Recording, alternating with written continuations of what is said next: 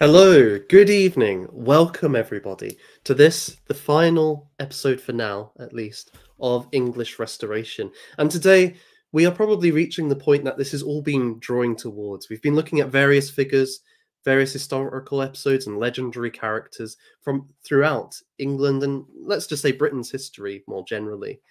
But you could not do a series on this without addressing the character, the man, the myth, the legend, who's at very much the heart of our social and cultural life. It's King Arthur himself, King Arthur and the Knights of the Round Table.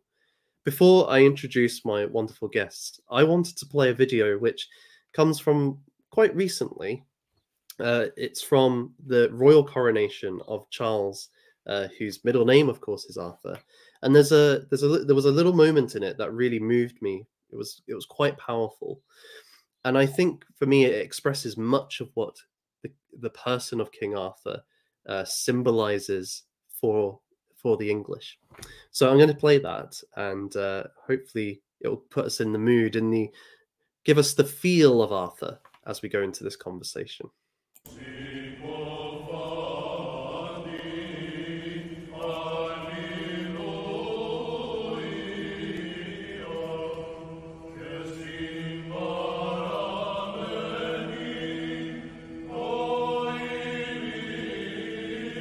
Receive this kingly sword. May it be to you and to all who witness these things a sign and symbol not of judgment, but of justice, not of might, but of mercy.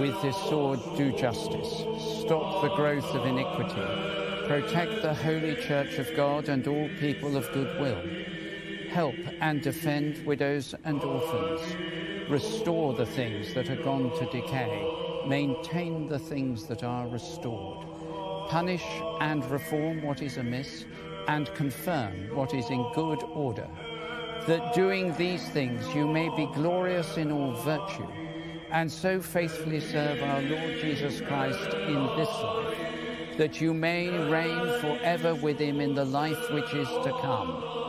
Amen.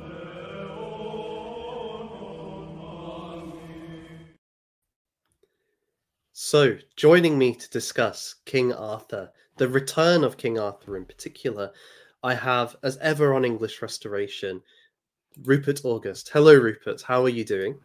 Hello, I'm doing very well. Very excited to finally get to the, I suppose, the climax of this whole series. Well, and I should say as well, you know, I've mentioned this a few times before, that actually you gave a speech really talking about Arthurian restoration at last year's Witten, and that was the inspiration behind this whole series. So in many ways, it's kind of circled back round from even that. Yeah, I mean, even I've learned more since then, though. So, yeah, I mean, it's a very worthy idea, and I'm glad that we've managed to expand it so much more and so worthily, perhaps. Yes, and I think that many of the streams that we've been wading in throughout this year are going to come together in this episode too. And joining us, you know, she joined us at the beginning, and she's been a presence throughout English Restoration. It seems quite fitting that we're joined by Daughter of Albion. Hello, DOA. How are you doing? Hi, evening, guys. Thank you for having me. It's nice to be back again. I'm very sad to learn that there's going to be a hiatus, though, but hoping it's just temporary. Oh, well, you know, Arthur is asleep on Avalon or under the mountains, and he returns, right? So there's always one day. Having a slumber. How are you doing, though? How are I'm things really been? good. I'm not too bad, actually. Just been doing a little travel to America, believe it or not. So, yeah, it's a bit of a struggle to be back in the rainy weather here, but at least fitting for the mood of the conversation, for sure. I mean, it gives you a proper sense of being back home, I guess. It does. I actually quite like the rainy weather. I pretend to complain, but it feels like home. Well, exactly. And I mean, one of the things we spoke about on a previous stream is that let me see. Hopefully that's a bit better with audio. Is that the English climate is conducive to this idea of the garden and a land of growing things, but that can be cultured and shaped. And I think in a way, although Arthur himself is not strictly speaking a gardener, that idea of order, bringing order to the wilds, is very much bound up in our kind of culture. So to me, the mild rain, the drizzly atmosphere is just so integral to everything English in some ways. Well, even just the image of the Arthurian castle in the kind of rain slate turrets and kind of crumbling ruins, and the misty morning of Camelot in the distance. Yeah, absolutely. I can't imagine it in any other terrain. No, not at all. So before we get into it, Daughter of Albion, is there anything you would like to promote? No, I'm afraid I'm going through a bit of a drought on the content front at the moment. A few things have come up in real life, but I know I keep saying I'll be making videos. I'm afraid just a little bit of a hiatus myself as well, but I do plan to return when all is squared away. So I guess it's a watch this space kind of moment, I'm sorry to say. Oh, well, we'll all just be waiting in anticipation. So I'll just build it up. You know, when they like release for a film, they release the trailer like months in advance. No pressure then. Yeah, no pressure at all. What about Rupert? Do you have anything to promote? Usual writing. So I've had an article published in the Dissident Review, Volume 2. So you could go and have a look at that. And I've also had an article published recently, The Not So Yellow Peril on Praxarchy. But probably the more headline thing is that I am myself also planning to come back to YouTube in the very near future. I'm sort of in the process of putting something together to come back. So hopefully that will be quite soon. Oh, fantastic. Any teasers for what it might be about? It will be looking very specifically for the moment at monarchy and just unpacking it in more detail than you've ever possibly thought to give it. That sounds great. Awesome. That sounds good. Yeah. Well, everybody should go and watch that when it comes out, and that will be, taking up the mantle further. So, with that in mind, let's come to Arthur himself, and I should say as well. That we're going to probably chat about Arthur for a couple of hours, and then as a kind of bonus, because it's the final stream, there's going to be time for a question and answer, and that could be on anything. It could be about Arthur, it could be about myth and legend, it could be about anything you want to ask. Can't promise you'll get a good answer, but you'll get an answer. So yes, stick around for that at the end as well. But I guess before we get into the nitty gritty, I wanted to kind of ask Rupert and Daughter of Albion, what for you is conjured up by the idea of Arthur's return? And I ask this in part because when I was kind of doing research for this, I'm mainly conversant with the art around Arthur. The myths themselves I've had to do a lot of reading up on, and there's a lot of depictions of the stories to do with King Arthur, more so his knights actually. But the actual idea of the return of Arthur, I couldn't find a single painting of. Of course, there's kind of fan art and things, but actual pre-Raphaelite art didn't touch the return of Arthur, strictly speaking. So I'm kind of curious to hear what's conjured for you both by this idea. Should I start? Well, just as you said, Nathan, I'm a big fan of Tennyson, and so the Arthurian legend is something I am often ruminating on. But as you say, the focus is very much on the legacy of the knights and the tales of bravery and daring. But a question of Arthur's return, I'm ashamed to say, maybe it was one of the first times I've actually stopped and thought, I actually am not as familiar with that. And for such an enduring legend, a big part of our mythology, as we'll probably discuss, it seems to be one of the more neglected even though very salient and powerful myths, it's quite neglected, I would say, because I did think, and I'm embarrassed to say, I suppose, that the only real iconic sense I have of the Return of Arthur is with the Disney film, where I think it's, what is it just called? The Legend, The Sword in the Stone, I should say. So the iconic image of the boy, I don't know if you ever watched the Disney, but the boy pulling the sword from the stone. But yeah, I don't know. I feel like this is one of our myths that's somewhat neglected, which is the return, the idea of, I guess you might call it almost a kind of messianic return. Not that it replaces the idea of Christ's return, but it's kind of bound up with it. I guess the story of salvation, which I really can't think of a myth that would be more needed right now. I think there's probably a general thirst for the idea of the kind of the coming man or the return. Yeah, that's it. You've got the picture on the screen. I actually probably think one of the less corrupt Disney films, if I say that, I shouldn't say that. Maybe there's some hidden messaging there, but that I remember.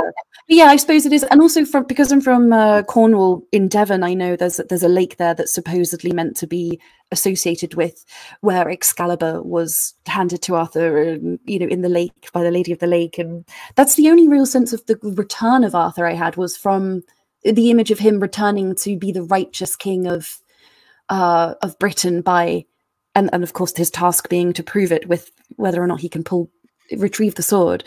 But yeah, I'm looking forward to discussing more, because I feel like it's one of those myths that we could do with dusting off a little bit and reviving. Yeah, so that's it really.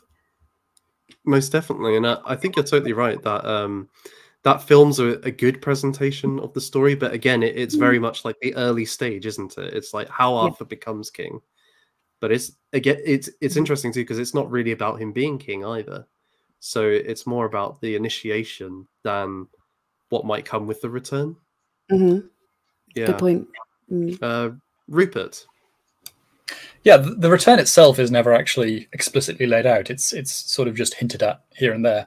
But I think looking back at the history of what the return of Arthur kind of represents, I think there's probably a page to be taken out of Scott Mannion's book, even though he's not here. I can perhaps speak on his behalf when I say that there's something like a bit of Arthur that persists in all of us still.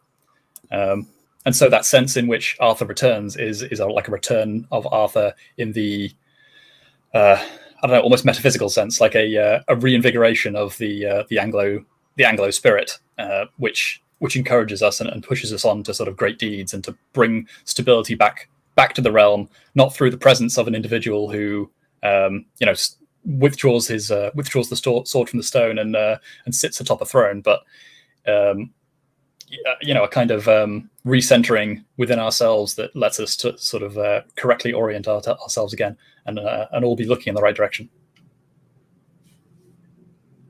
Do you think that's something with like that conception is carried through history, or do you see that as a like how we should engage with it as being separate from maybe like a 12th century person?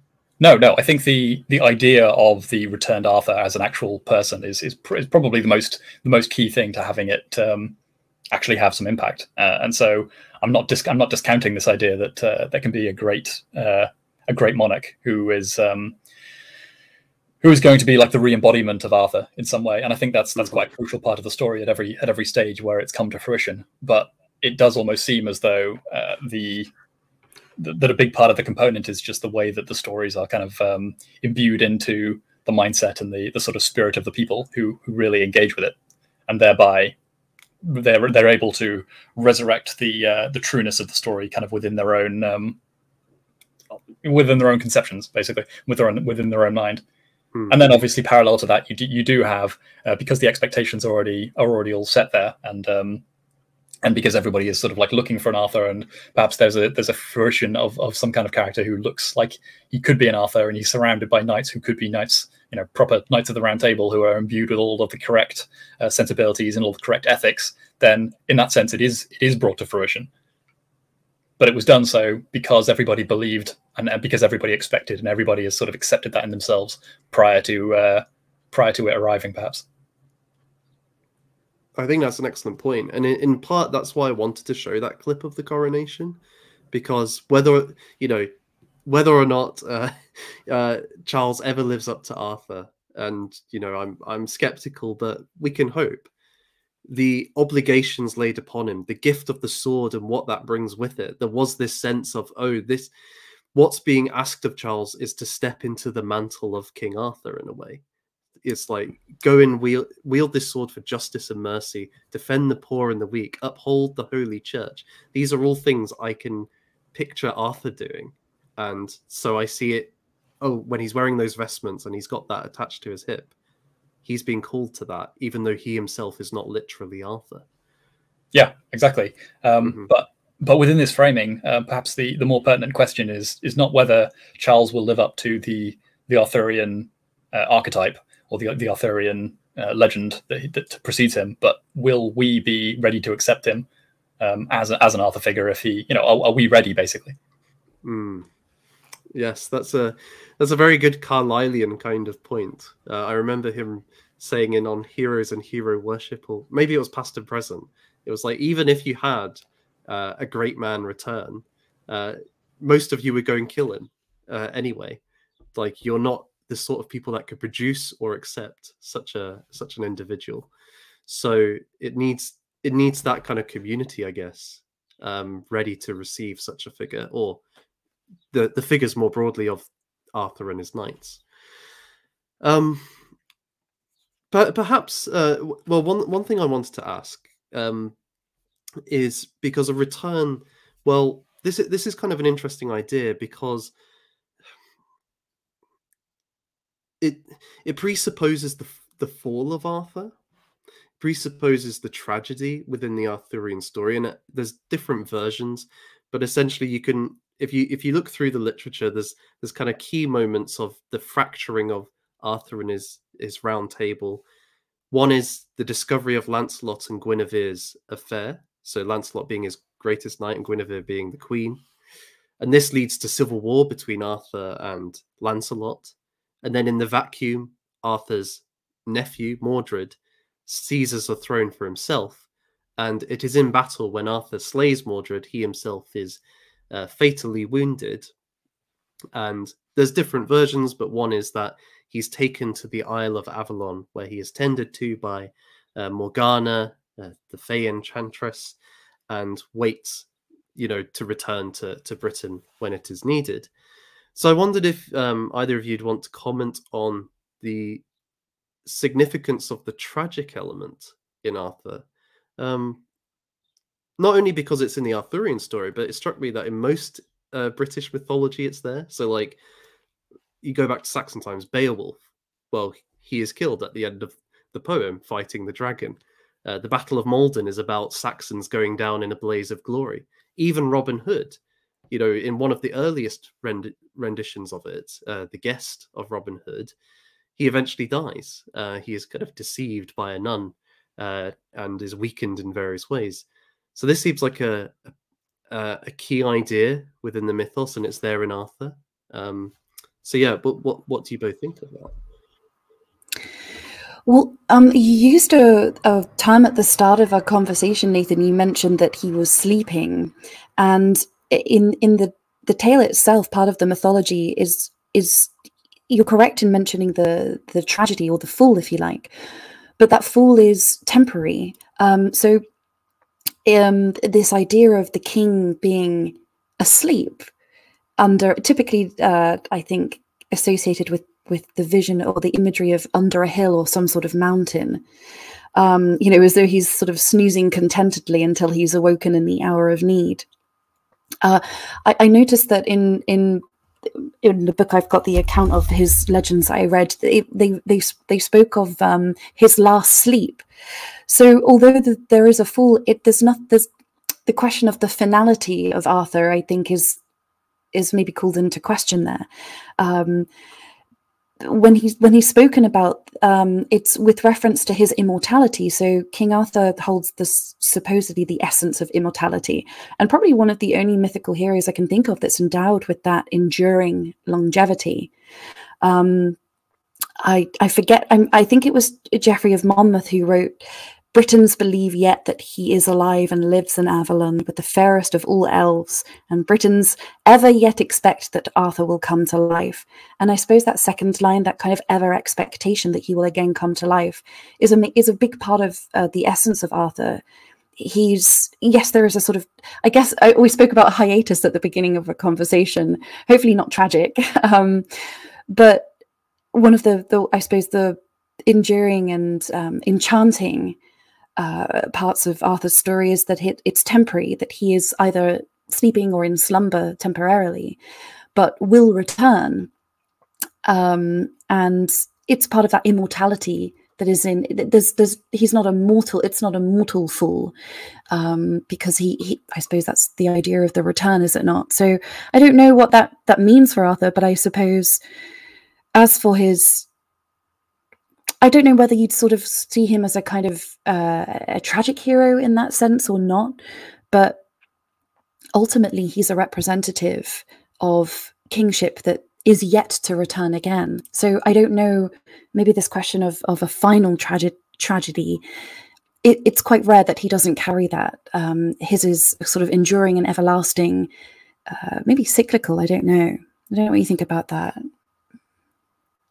Well, I think you're onto something in the cyclical. I was just going to mention, you know, there's in the Excalibur film, there's that cracking line, "The king and the land are one," and you know, there's this sense in which Arthur's reign is not only kind of fixing the social order. There's a kind of cosmological harmony brought about by that. It's the axis mundi, the pillar of the world found in the true king.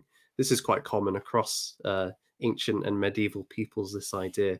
But in Arthur, we see it, and there's almost a sense in which he is, like, his return is going to restore the land.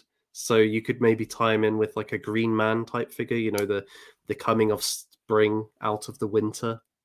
I see that very much with Arthur. So I think you're right on that point. I wonder also if it's a kind of transfiguration of this this idea that, you know, the hero goes down in a blaze of glory. Death and suffering ultimately come for us all, but in Arthur, he is almost like a Christ-like figure overcoming that that death. So it's a kind of Christian reinterpretation of those older, maybe pagan ideas. Rupert, you were going to come in. Yeah, I mean, the way that I have commonly interpreted it is almost like a forewarning in some ways, and I think I view a lot of the stories in general like the aspects of the story in general like this, is that they are kind of like aspects or forewarnings of this of something more general, perhaps. In particular, I can't help but notice that even just in much more secular history, the greatest flaw faced by great men oftentimes is the lesser men that they must surround themselves with. And so that sort of comes through very clearly in the case of Arthur, where some of the other men around him, and although they might be good in other ways, they fall short of of what is perhaps required of them or what is necessary. And so, because they are falling short of that kind of perfection, because of course they must, they're men, then they sort of bring the realm down when it's almost at its highest point. I mean, I've also heard it said, because I think it's in the Geoffrey of Monmouth version, that you could perhaps make the point that the mistake that Arthur makes is to go abroad, and everything sort of falls apart in his absence. And you could make some point about that in the case of the English in general, is that when we are away from our garden, as it were, then everything sort of falls apart without the proper maintenance. Well, and you see that with Robin Hood as well, don't you? It's the absence of the king which allows for his wicked administrators essentially to pillage the land for their own benefit, and Robin is forced to kind of administer the king's justice in his absence. It's only with the king's return from the Crusades, in this case Richard the Lionheart, that order will be restored. So I think you're definitely right there, that it's almost like the king is the anchor point by which all things have to converge. If you pull that out, the order collapses, the framework disappears. But it can't just be any king, it's the true king, right? It's one that's virtuous and has the strength of will to follow the divine call. Yeah, I mean, perhaps heretically, you could look at someone like Henry V in this kind of view, where he is the son of a usurper, and although he's able to accomplish some great things in his lifetime, it's all quite fragile ultimately, and it sort of falls apart through providential mishaps, you might say. Mm-hmm. No, that seems reasonable, and I think some of the figures that we'll be looking at as well probably have that these aspects to them too, that they do bring order in, but ultimately perhaps certain expeditions or so on are their downfall in various ways. I guess just a further question before we get to the kind of historical examples of Arthurian restoration. This kind of idea of Arthur's immortality and him being like more than just a man in it, almost he becomes like semi divine, or a link with the divine. How do you think that works with the mythology? Like, is it like, do we have to divide not only the historical Arthur, but the legendary Arthur from then what he becomes in his time of sleep and return? I mean, I would probably say something like kings in general perhaps are the absolute peak and the closest to divinity that is afforded to secular men and secular authorities, perhaps the closest to God, and so the best of kings must necessarily be the closest to divinity of all secular men.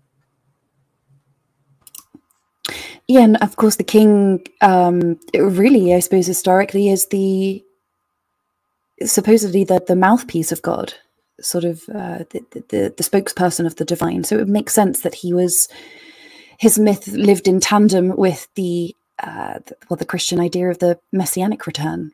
That would make sense as something, not, as I said earlier, not replacing Christ, but as closely bound to the divinity of Christ. So, I mean, Arthur, I don't know at what point his knighthood is replaced by his kingship, or because I suppose you think of a knight as somebody who's in service. So I actually don't know how those two work together, but perhaps he's the kind of pinnacle of the Knight of Christ. I'm not sure, but that it would make sense, that question of immortality and return again in the Christian tradition, at least. Yeah.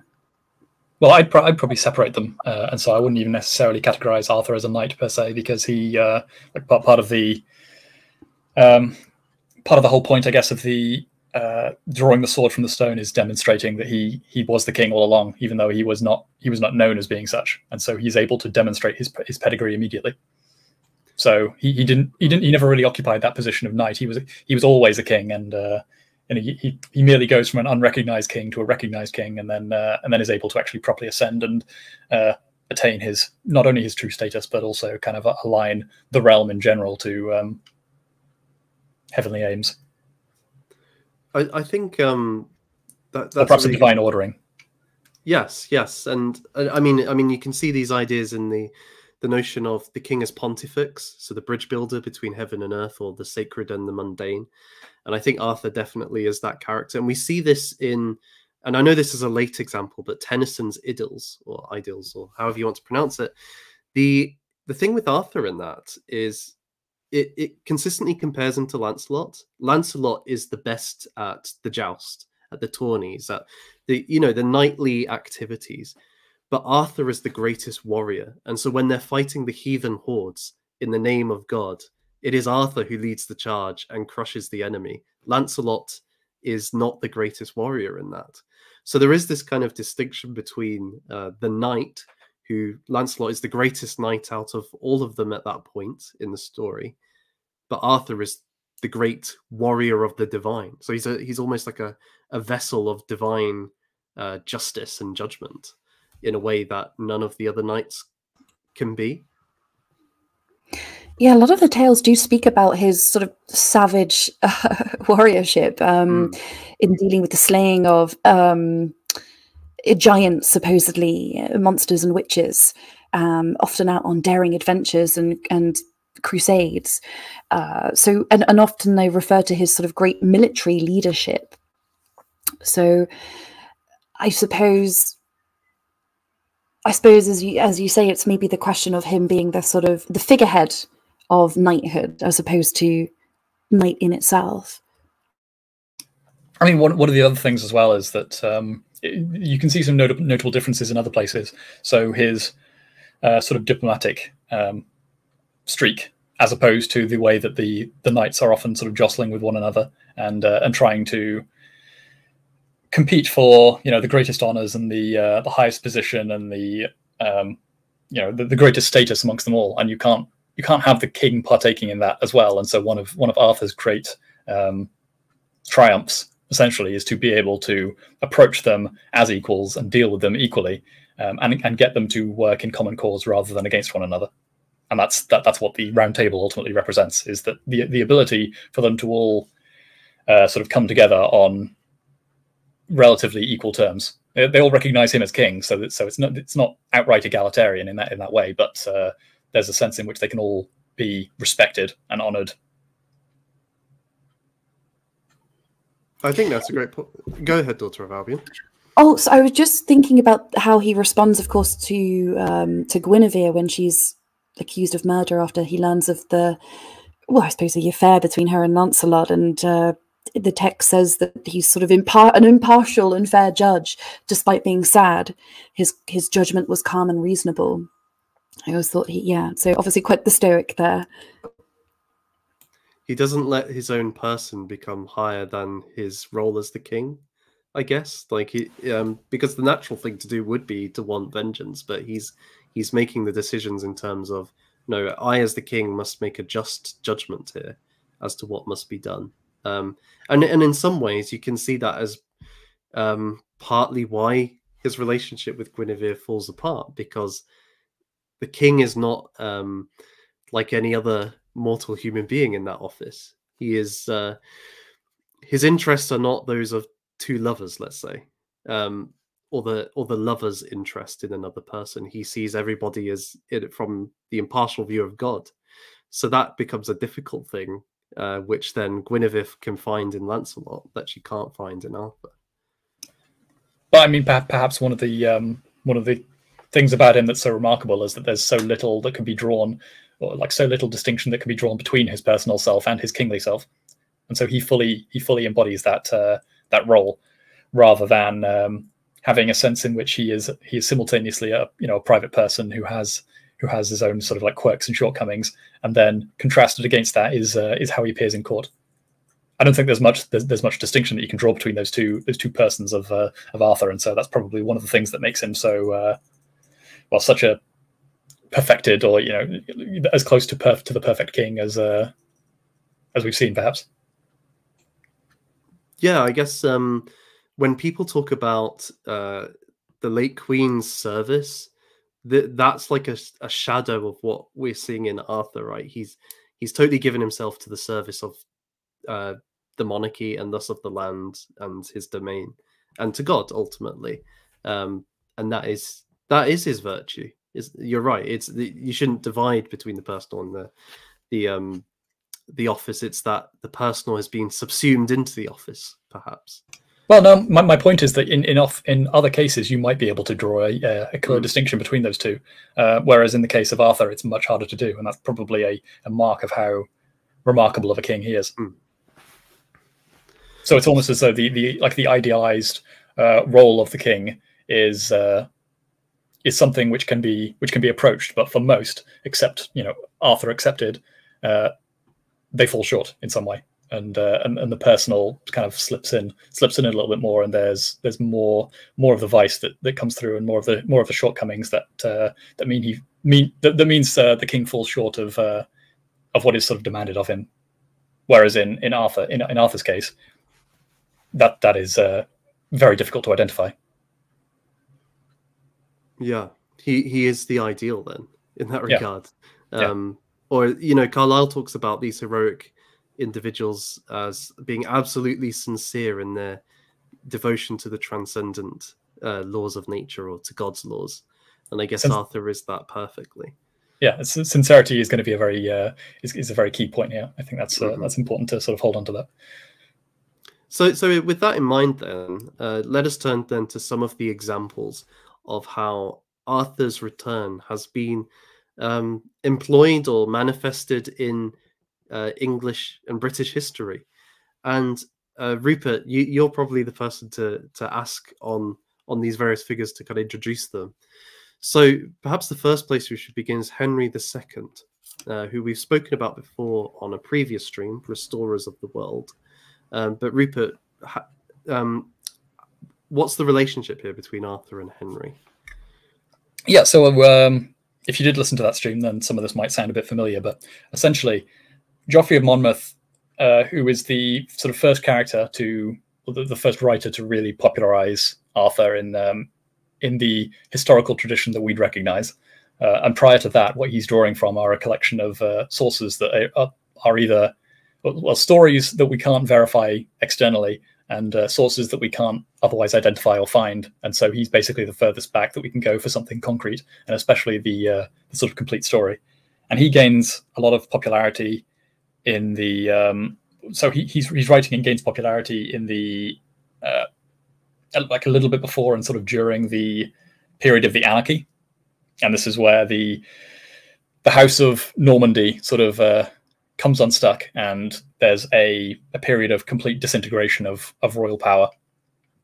And it would not be inaccurate to basically describe England at this point as being run by a series of warlords, basically, where the extent to which different men in their various localities, especially in places like the north and the west, their power is essentially the extent to which they can bring arms to bear and bring military force to bear. And otherwise, the king is not really able to do anything other than this is King Stephen is not really able to do anything more than sort of protect his own position, but it's vastly diminished and sort of continues diminishing. And Henry II is sort of brought up in this kind of environment to an extent. He alongside many of the other men that he serves alongside, and like his retainers, both in future and at the time, are raised on a lot of these sorts of stories, and in their popularity, which is not only occurring in England at the time, but because it's been translated into French by this point, it's actually gaining popularity elsewhere as well. And so I believe this is coming at a lot of the same kind of time as the Provençal troubadours and their sort of popularization of the romances, and these two things are very sort of like closely connected, because the Arthurian romances and the sort of troubadour romances have a significant amount of crossover. And yeah, what it means is that when Henry II is in a position to try to regain his to gain the throne, basically on through his mother, Empress Matilda, he is coming with the knightly ideals, and the knightly ideals having been instilled into a lot of the men below him, his assorted knights, but also the idea of a returned Arthur being something that is expected amongst the population. And so he's able to kind of embody this myth. And as the first Plantagenet, he ends up stamping the Plantagenet dynasty as a whole, which sort of comes back with this idea of being the returned Arthur. And it has a lot of interesting parallels in other ways as well. Like I believe he brings a lot of Bretons with him as well, who are obviously the descendants of the Britons who fled from, I can't remember who exactly, but settled in the peninsula of Brittany, modern day Brittany, and even then, except obviously they had a much stronger localized identity at the time. But it's sort of, he uses this as not only a way to legitimize himself, but it also gives him a sort of clear path by which he can reestablish his order, reestablish the sort of like royal prerogative powers, and gives himself the sort of boost he needs to set everything right in England again. And so in that sense, he is very successfully seen as the returned Arthur, because he is able to come back, set all of these different warring parties and warlords who had been squabbling over potentially very minor minor issues, much as the Britons had in the Brythonic heroic age, and he's able to sort of set things right again and reimpose law, reimpose the order, and reimpose a sovereign king who is able to rule justly over all more or less equally. I think that's an excellent explanation, and I would just add a couple of things. One of the really interesting things is Geoffrey of Monmouth's History of the Kings of Britain is actually dedicated primarily to Robert the First Earl of Gloucester, who, when Henry comes over to England for the first time, he's basically in his faction. He's in his camp against Stephen. So we have a very clear kind of connection there, where Henry might have encountered some of Geoffrey's writings. But with that, there's a number of 12th century writers before and after Henry who comment on the belief of the British that Arthur will return. And I thought I would just give a couple of quotations here, because I think it will help people to see that there's actually concrete evidence of this belief. It wasn't just something that we're conjecturing. So, for example, William of Malmesbury in 1125, so a bit before Henry, writes, "This is Arthur about whom the Britons rave nonsensically today. Not only do they invent false tales, but also they foretell truths of history." And then going on towards Henry of Huntingdon, "Yet the Britons deny his death and regularly expect his coming." If I turn the page here, we have in Wace. Wace writes probably the first formal account of Arthur's return. And there's an addition to his work, which says, "Britons believe yet that he is alive and lives in Avalon with the fairest of all elves, and Britons ever yet expect that Arthur will come to life." Probably the most dramatic kind of example of this is by Peter of Blois in 1160. And this is interesting given what you were saying, Daughter of Albion, earlier about the Christian messianic return, because he says, "Perhaps it is with Arthur of Britain, just as it is with the Jewish Messiah. Perhaps I shall await the coming of Arthur with the Britons and the coming of the Messiah with the Jews." So this isn't just some kind of nonsense folktale. It seems like people genuinely believed during this period that Arthur was going to return in a way similar to Christ returning, and that this then provides a kind of field of expectation for a figure like Henry to stride forth and restore justice and order to this wild place of England. Am I not right in thinking that in Cheshire there's a site, Alderley Edge, where supposedly it holds the legend of the cavern full of knights that are awaiting a call to decide the fate of England, and I think this is still a very popular place of, not pilgrimage necessarily, but I know there are a number of places in Cornwall as well, at Tintagel. I think it's interesting how they've managed to hold on to that longevity of that myth as well, as places people, I don't know if either of you have visited though.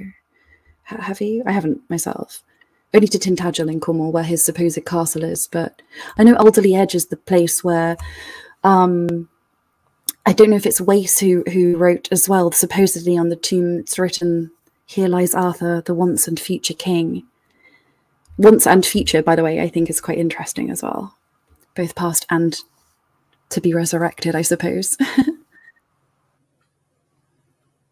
Yeah, no, I've not visited either of those places, but I have visited a supposed location in Shropshire. I think it's in southwest Shropshire, which is supposedly the site of Avalon. Well, this is one of the things with Arthur is so you were mentioning like this hollow cavern in the south. Well, in Scotland, there's examples of hills where they'll say these are hollow hills where Arthur and his knights are sleeping, waiting to arise. And one day a shepherd wandered in. He was following his lost sheep, and Arthur told him off because his time was not yet.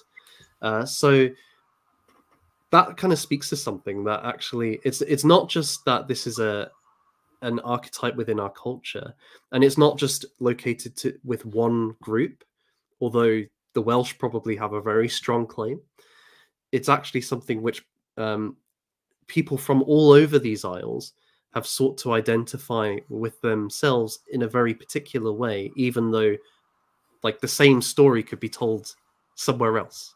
And I think that's really fascinating because it's tying again the story with the land itself.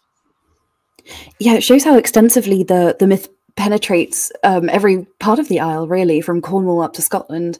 And I know you're a big fan of Wagner, but I mean, of course, in Germany, the Arthurian, they have their own sort of mythology, of course, but many of the Wagnerian myths are aesthetically, I think it was Arthur Rackham who also illustrated the Wagner tales as well. Very, very similar aesthetic and romantic Spenserian aesthetics and mythology there as well. So there's a lot of, they seem to transverse the same sort of universe quite a lot. I think so, and there's a lot of crossovers, isn't there? For example, Sigurd draws the sword from the tree, which only the mighty warrior can draw, and planted there by Odin. Whereas in Arthur's case, it's Merlin who plants the sword in the stone, and only the worthy king can draw it. So there seems to be a strong parallels, and of course, you know, Germanic peoples, right? So we can both in Germany and in England. So perhaps that's part of it too. I wanted to draw attention to something else you said, Rupert, because with Henry II, the you know, he comes in a time of anarchy, and it's we often use anarchy to describe things in a light way, but actually, like, this was genuine breakdown of law and order, with barons tyrannizing, gangs robbing. It wasn't a safe place, England, at all. And he comes in and is able to establish order and justice. And one of the ways he does this is by essentially taking legal power away from local barons and sending out his own justices of the peace, or administrators of royal courts in his name to make decisions on his behalf. And he himself also holds court and has many decisions being made by himself, sitting over legal matters. And this is quite like Arthur. Arthur sits at court at Camelot or Caerleon, or, you know, one of these other residences, and people will come to him saying, look, I've been wronged, these knights are robbing me. And rather than go himself, one of his knights will take up the quest and deliver the king's justice to that area. They will administer his will and bring about order within the kingdom. So I think there's a very strong parallel there between Henry II and what we see of King Arthur. It's almost like he's modeled himself on that. Yeah, there definitely is that. But I would draw, I myself would draw emphasis back to a point that you made, in that it's part of this whole equation, and something that I'm probably going to continue to go at great lengths to highlight, is that it's as much about the acceptance of the people to be able to recognize and, well, accept the great man returning and the great king returning, that allows him to actually be able to restore order to a certain degree. So that, you know, the power isn't entirely in the hands of anyone else, but there is definitely a sense to which the barons could have tried to maintain everything that they had in as much as possible, but the fatigue and the change in values, which had been presaged by an appreciation of the romances, is part of what allowed order and justice to return to the realm. I think that's definitely right. And I mean, there's two things I want to kind of comment on that, because one is there's almost a sense and we'll see this with a number of these figures, that a crisis is required for such a king to exist. And it's not only that such a king can solve this problem, is that people are so driven by the desperate situation, the total collapse of society, essentially, means that they're suddenly willing to allow for this figure to have such power over their lives, because they recognize how terrible it is without that figure. Whereas if they're still within some sort of secure position, it almost seems like they're going to be resistant. So it requires this kind of total breakdown for an Arthurian figure to rise up. Yeah, I mean, such men come out of a crisis almost necessarily, but yeah, like you said, just the sense in which people need to be disabused of their hubris to some degree to be sort of like willing and have an open mind and be able to much more earnestly and far less cynically look for somebody who's going to be able to right things to some degree. The earnestness and the humility with which one has to approach these kind of circumstances is, I don't think, can be understated, because it does come out of one of these severe crises.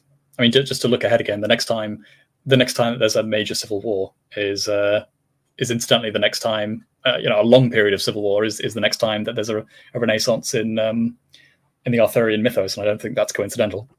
No, definitely not. And kind of touching on that, you mentioned that it requires the people to accept. I think it also requires that there's others around somebody like Henry who really believe in this with very sincerely, not only in the kind of mythos, but the chivalric code which comes with that. And just to clarify, when we're saying chivalry, we're not talking about just holding open doors for women, because I think that's what it gets reduced to. It's a code of honor, of piety, of charity, of doing what's right, even though it's a threat to yourself, defending the weak and poor and innocent from unjust and wicked forces, symbolized by the dragon, for example. And William the Marshal, or William Marshal, was probably the greatest example of this. Could you say a little bit about him, Rupert? Because I think he perfectly encapsulates if Henry is Arthur, then he is very much a knight of the Round Table, William. Yeah. I mean, he's widely regarded as one of the greatest, if not the greatest knights. And to some extent it is with good reason, because he does embody a lot of these virtues, not only in the fact that he was an excellent fighter and an excellent tournament fighter in particular. So he was accomplished physically, but also his strength of character, which allowed him to basically maintain a fairly righteous course even after he'd been personally wronged.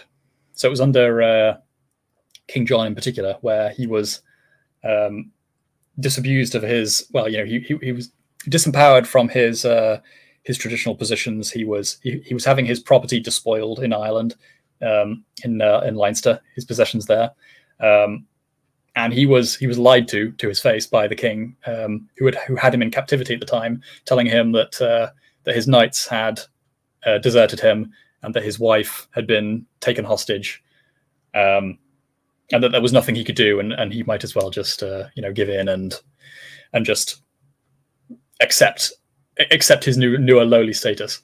But he didn't lash out. He didn't bow his head. Instead, he just sort of towed the line and like waited basically for word which would ultimately tell him as he believed.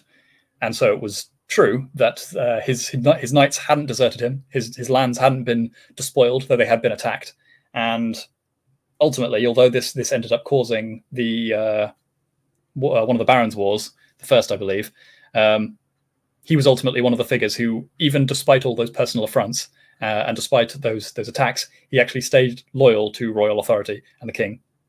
And he's so loyal that when the king dies and it falls to someone else to run the kingdom as a regent, essentially, it's put into the hands of William Marshal, because he is by far the most trustworthy figure. And even though, again, he's been personally wronged, he stays by his chivalric virtues and his honor and his dutifulness, and he stays the course and does not corrupt the realm in any way for his own benefit. Perhaps in opposition to the regent of the King John of Robin Hood fame, of the Robin Hood stories. He's almost the opposite, in that he has every reason to corrupt the realm for his own benefit and to cynically use his position, or to even just cynically follow whatever his sort of baser instincts, and perhaps you might even say reason, are telling him that he should be doing, but he stays the course the whole time. He stays loyal. He's absolutely loyal, and it's not just with one or two kings. It's like every king, he's absolutely devoted to serving them in every war context. So when Henry's sons rebel against him, he fights for Henry, even though Henry's kind of on a losing wicket. He stays with Henry. Then it's with Richard. Then it's with John, and then being the steward. So he's the perfect example. He's a real life example of that. Dutiful obedience to your Lord, serving something much higher than yourself, even when it doesn't seem to be in your interest, or you could, as you said, he had every, in a kind of common sense view, you would say he had every right to seek revenge for what John did to him. And when he got the position of steward, he could have easily kind of taken it all for himself, but he didn't. He's quite a remarkable figure. Is it worth just commenting briefly on kind of the parallels perhaps between Henry and Arthur insofar as in Henry's case, his sons turn against him and kind of bring about civil war? I mention this in part because during the contemporary reports at the time used the prophecies of Merlin, which is an interesting book with Geoffrey kind of brought into the history of the kings of Britain, and one of them is about how the king will be sundered from his offspring, and there will be civil war once more in the land. And they use this to kind of analyze Henry as fulfilling this prophecy. So contemporary commentators were definitely seeing it in that light. Yeah, I mean, the betrayal of Mordred is something that is interesting insofar as it's replicated almost by the sons, the famously treacherous sons of Henry II, which is curious in the context of his sons also being raised in this same tradition. So they are raised on the same romances and the same tales of chivalry. And so perhaps you could say that you could perhaps spy some of the conflicts inherent in the stories, in that the sons find themselves to be chafing under the authority of their father, who they want to get out from under him, and they want to be able to go and fulfill their own quests, but they can't while he's continuing to rule and continuing to be in his, for the time, relatively omnipotent position. And so they rebel against him, even with his own wife, their mother, fighting against her husband, Eleanor of Aquitaine. So I'm sure there's additional parallels that you could draw there, but the fact that it didn't bring down the realm is obviously something that is to be to be lauded by comparison to the Arthurian tale. But it is something which kind of squanders the energies at the high point of the Angevin Empire, you might say, because it sort of never really are able to strengthen themselves much beyond that point. They reach their apex and then sort of descend into civil war, which ultimately fractures the empire to the extent that it's gradually picked apart by France over the ensuing decades. I almost wonder, and this is just a speculative point, Rupert. Just one other point, though, quickly, just to illustrate the point that men like Richard I, who came afterwards and who was rebelling against his father, Henry II, they were raised and did believe in these kinds of stories. Richard I is supposed to have given gifts that were related to the Arthurian mythos and that were quite highly sought after when these stories were perhaps at the height of their continental popularity. So I believe he's supposed to have given away Excalibur as a gift, which is quite a gift to give away. Well, yeah. Perhaps foolish in that sense, but it is what it is. Clearly he believed to some great degree. And well, I was just going to kind of make a speculative point on Richard, in that obviously he spent a lot of time on crusade, perhaps to the detriment of the kingdom, but perhaps the crusade came too late in some ways, because you've written on, Rupert, and I've kind of commented on the necessity for young men, particularly like a prince like Richard, to be able to build their own kingdom, to go out and establish themselves and civilize a wilderness under their own auspices. and they were chafing under Henry. But perhaps if the crusade had come while Henry was king, Richard could have gone off and done that and built his kind of glory out there without having to redirect it against, or without directing it against Henry. Whereas when it comes to the crusade, he's actually the wrong person to go, in a sense, because he is the king at that point. It's something the prince should go and do, really, because it leaves a vacuum within the nation. Yeah, I mean, one could perhaps speculate that Richard was not seeing himself so much in the Arthurian mold, but more in the mold of one of the knights.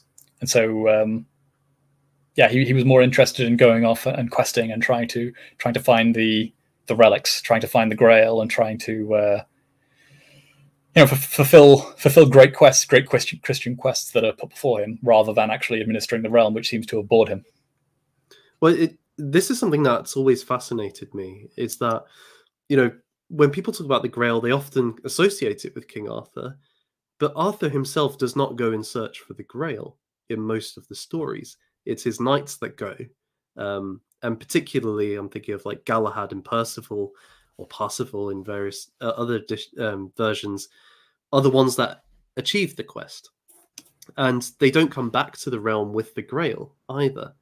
So there is this sense in which it is something which is distinct from King Arthur's reign, in some way, that it's not tied to his sovereignty. It's a kind of different path or vocation, pursuing the Grail, from establishing a just order, establishing the land as it ought to be. Not only that, but the discovery of the Grail, and almost like you could say the high point of the knights and the high point of the questing culture is actually reached after the downfall of the kingdom. Yes, that's right. So when the Arthurian world has already fallen is when you get the sort of like the final legacy of Arthur in the form of his remaining knights going out and fulfilling their sort of final quests.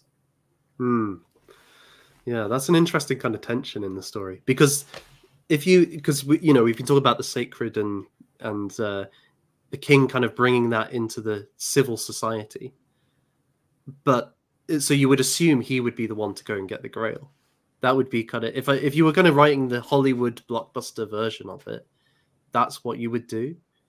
But it's not, and I just think that's fascinating. That it kind of implies to me that there's some sense in which although he is an embodiment of the sacred in one sense, he doesn't, that kingship path isn't necessarily the closest one can get to the divine. That's a different path for somebody like Parsifal, daughter of Albion.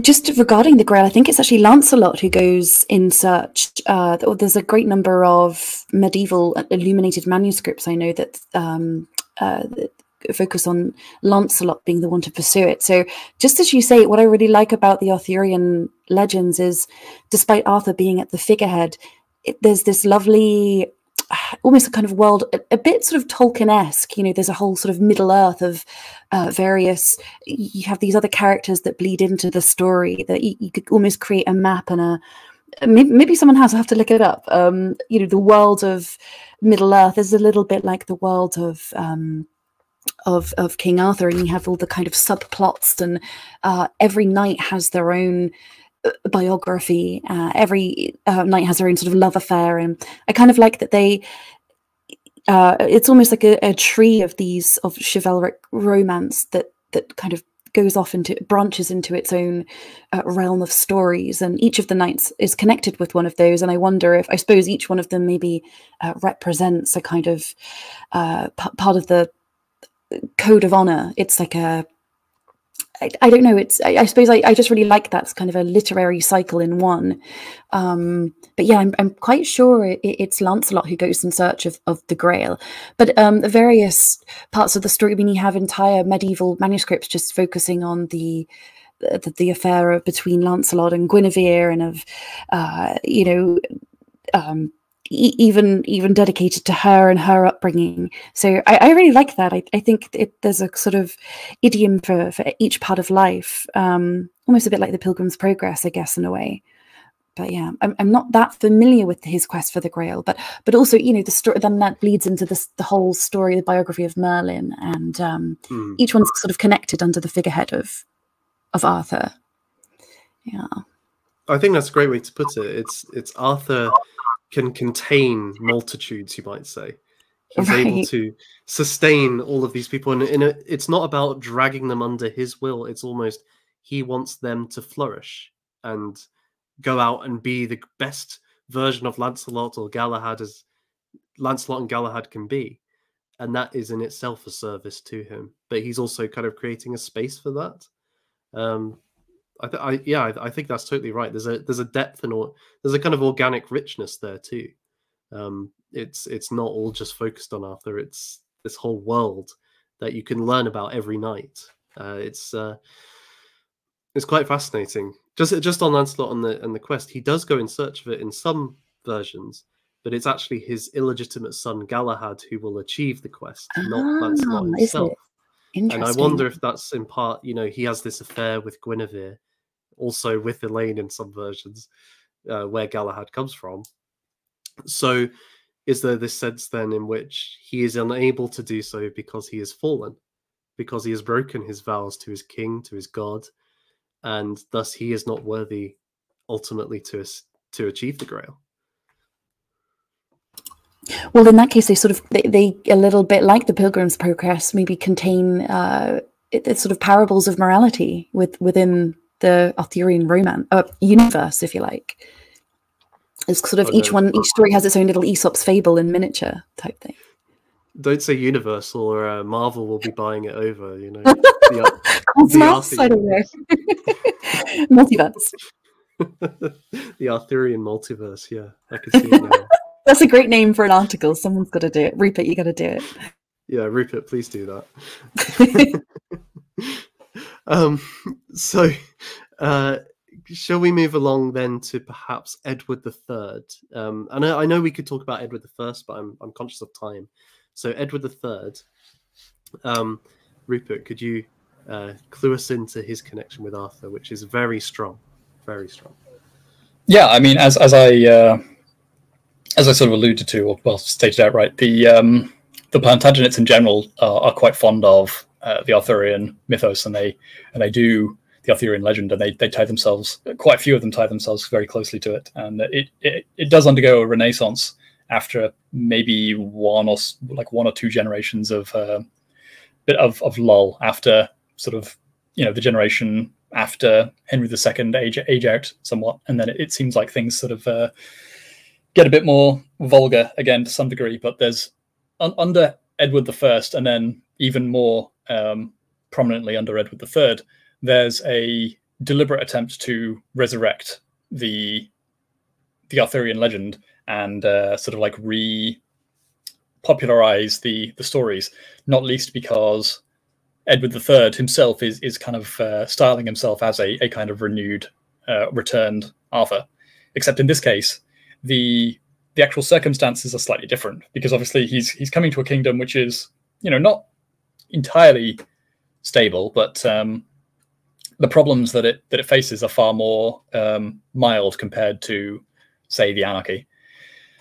And what that essentially means is that more of what Edward III is tapping into are the conquests and some of the other exploits of Arthur. So, for example, earlier in the case of Edward I, he's using the Arthurian claim to legitimize his rule in Wales, and then I think he might do the same for Scotland as well. And so the idea is that yes, he does. Yeah, he says Arthur was overlord of Scotland, therefore the King of England, i.e. me, should be overlord of Scotland. Yeah, exactly. But Edward III is doing it in a much more cultural way. So not only is he doing the same kind of thing of lodging his claim on France to some degree by pointing to the conquests of Geoffrey of Monmouth's version of Arthur, and trying to push his claim that way, as well as his sort of inherent dynastic claims. But he's also trying to present his new knightly order as a renewed Knights of the Round Table.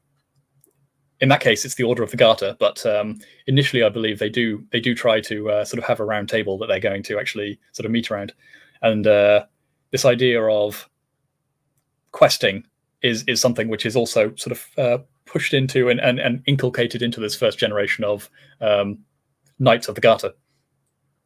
But it carries a little bit further as well, because it goes into this idea of a population which is neither wholly, well, just like a kind of third population, not one that is Saxon, like specifically Saxon, not one that is specifically Norman, but something that is much more generally English. And so this idea of the Brythonic, like the much more indigenous Brythonic people that came before, and the idea of the Britons and the English who have a kind of collective claim on the Arthurian legend and the legacy of Arthur, is something which is tapped into to try and be a unifying factor and a unifying feature that is something that a culture can be built around, like a new unified culture, rather than having these two disparate classes with disparate origins.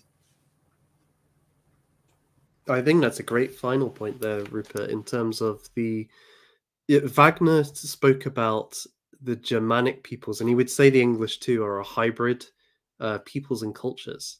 And that's very clear in what you've been outlining in terms of the Norman and the Saxon in particular. But then you also have the Brythonic, and these three come together. And around this time, it's, the formation of an English people with an English culture, and Arthur being that symbol which is able to unite the three into one, and kind of channel the different emphases in those different forms together. So you've got this kind of more Celtic origin story, of Arthur fighting the Saxons and so on. You have perhaps Norman chivalry and so on, and these can come together in Arthur in a way that perhaps other figures wouldn't have been so amenable to. So I could definitely see that as it's almost like he comes along at the right time in the culture more than anything. I'd also add as well that he's and you mentioned like the conquests of Wales and Scotland, and there's various conquests on the continent too. And something we haven't really spoken about is Arthur as a great conqueror. That in Geoffrey of Monmouth's History of the Kings of Britain, his empire extends to Gaul, and he conquers large parts of France. It's also there's also this kind of suggestion that he's in conflict with the papacy at various points in certain versions of the story, and as the true kind of follower of Christ, as the king, the priest king, he's in conflict with Rome. And I do wonder as well whether Edward III, when he was at war with the French in the 100 Years' War and so on, the papacy at that point was, I believe, in Avignon, and it was supporting the French. So there's a I think there's probably an implication there that by styling yourself as Arthur, you're making it more amenable to the population that you're in some conflict with the papacy, because Arthur did, and he was the great legitimate king. So it's not a position of great heresy in that regard. Actually, it's about restoring true Christianity or Catholic faith. Yeah, and interestingly, it also represents the invasion, like the 100 Years' War, especially the sort of, when you get to the midpoint of it, it does represent a sort of scattering of all these different adventurers as well to go off and sort of fulfill various ambitions. Admittedly, a lot of them are a lot more secular than in the case of the searching for the Grail. But there is definitely a streak of, although they no, scrap that point. I can't. I can't confirm it, but I think some of them might take part in the Reconquista as well. But no, more so it's so like various bands that sort of go off and try to find their fortune or pursue their own quests, and across Spain, Italy, France, into Germany, just basically all of these English knights who are scattering off in different directions and all achieving great things. But that is in an environment that has already been fostered by the returned Arthur in the form of Edward III. So he imbues them with this kind of relatively unified ethic and this sort of unified culture and this warrior ethos, and then they all sort of go off in their own directions and fulfill the quests. And you could tie that in with the fact that during this period as well, he expands the peerages quite a lot. So he incorporates many more people into the kind of upper echelons of society. But at the same time, they're brought together within this chivalric code. They're making oaths to the king in using the language of the Grail quests often. They're attending great feasts where there are various round tables and tourneys and so on. So they're being brought into a culture which unites them, and I think that's quite important because Edward I and Edward II were in quite a lot of tension with the nobility and the barons, whereas Edward III seems to be able to integrate them together in quite a powerful way, so that there aren't those tensions. Actually, he's actually like enabling people to go off on these quests for themselves. So it's in terms of, you mentioned Arthur's diplomacy being a key factor. Edward is able to achieve that himself through the Arthurian ideal. Yeah, exactly. And that is one thing that I wanted to mention about Henry II as well, but it's possibly even more relevant for Edward III, is the element by which courtly splendor and the idea of resurrecting Camelot in all of its sort of spectacle and all of the tourneys and all that kind of thing is something which very much does accompany the return of an Arthur figure. So when Arthur is restored, it comes alongside some of this kind of the kind of Merry England that we've talked about. Could you expand on that a little bit, Rupert? Yeah, just the idea of like festivities, the return of festivities, and sort of like fun and spectacle, as something which is completely in opposition to the kind of penny pinching that you'd associate with some other kings who are much more concerned with worldly and perhaps financial matters. The restored Arthurs are much more in the vein of trying to give spectacles and bestow splendor and have everything be full of color and merriment and exuberance rather. They kind of recognize the need for rest and for your followers to actually kind of enjoy your presence.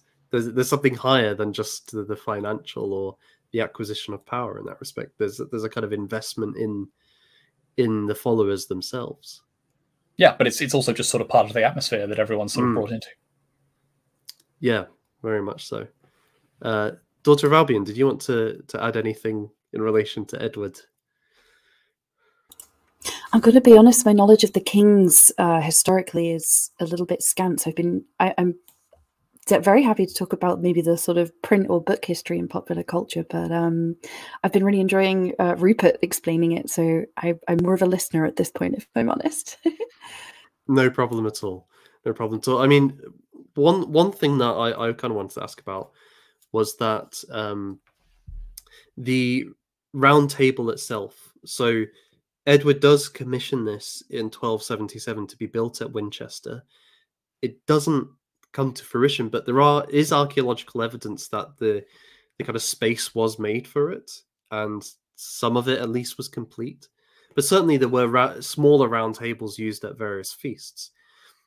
I just wondered, beyond just the idea of it, what do you think it does to actually be sitting at something like that, given the mythological significance of it, especially when you think of the rest of the event is very Arthurian too. So the feasting, the jousting, the entertainments, the oath giving, it's all a kind of reenactment.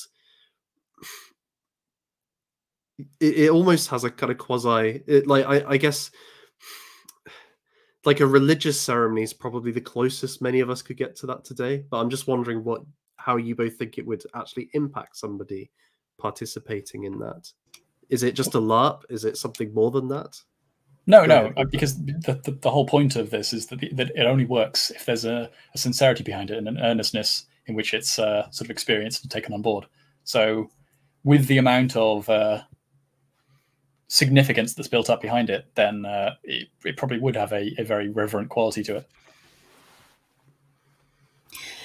I know there's I know that the Last Supper table is often depicted as a long table. Am I not right in thinking that that was actually more of a round table with one seat left for supposedly Judas, an empty seat? And I know that there is a segment on Arthur's table that supposedly has the same empty seat. Whether or not it's after with that in mind, I don't know, to sort of commemorate the supper. I assume there's some sort of crossover there, I would imagine. Well, I think a natural crossover is, of course, the Grail itself, isn't it? The Grail is used at the Last Supper, and the Knights of Arthur go in search of it. And during Edward III's reign, so this is something we should probably talk about as well. So there's the discovery of Arthur's grave at Glastonbury Tor, or the abbey there. But one of the, and we'll talk about that in a second, but one of the things that's kind of emerges during this period is this idea that Arthur is descended from Joseph of Arimathea, who was one of Christ's disciples in secret at first, and then tends to the body of Christ after the crucifixion. His kind of tomb is given for Christ's body. But legend had it that Arimathea came to Glastonbury, founded the abbey, and gave them the Holy Grail. So there is this kind of, and what's more than that Arthur himself is descended from Joseph of Arimathea. So there is this kind of strong attempt to connect him to somebody who has the relic from the Last Supper. So I definitely could see how the table situation could tie into that as well. I know that there's I don't know if you'd call it a conspiracy book, but there's one of these sort of kind of Graham Hancock type books. I think it's called The Holy Blood and the Holy Grail. It's supposedly about the blood lineage of Jesus and Joseph, and talks about maybe this question of a kind of a lineage of nobility that is related to King Arthur. I forget who wrote it though, but I don't know if it's one of those books considered sort of pseudo history. But it's I remember reading it years ago. Nonetheless, it was quite fun if people are interested in that. Yeah, it sounds interesting. I'll have to find it. I will. I'll find it and post it in the comments. I'll do that. Yeah, please do. Please do. So what? One of the other things. So the discovery of Arthur's body, or his tomb. This is quite important because we've been mentioning how many people believed Arthur himself would return at some point, at least in the 12th century. But the suggestion in some of the scholarship that figures like Edward III would want to kind of emphasize that Arthur himself is dead, in part because Welsh kind of uprisings were often founded or saw as a kind of focal point Arthur. That they believed, no, we are different from the Normans, we are different from the English, and that just as Arthur conquered Britain, so we will conquer once again. We will rise up and reclaim our lands. So finding the body kind of puts to death this idea that the Welsh will have their Arthur and rise again. But nonetheless, you still see at the same time that they want to kind of present themselves as a new Arthur or in the lineage of Arthur. So there's a kind of tension there with finding the grave, but at the same time rekindling the culture for themselves. It seems almost contradictory, but they managed to work through it. Well, one of the issues with that is that by my preliminary reading, the Welsh don't actually claim him until relatively late. So he shows up as a relatively tertiary figure, and in terms of the prince who is going to return their lands to them, they for a long time preferred to associate that with other features, not Arthur. It's something that only really comes about once Arthur has already gained popularity elsewhere. So it's they're kind of late to the party on that one. So he is perhaps more of a unified British figure than you're giving credit for there, actually.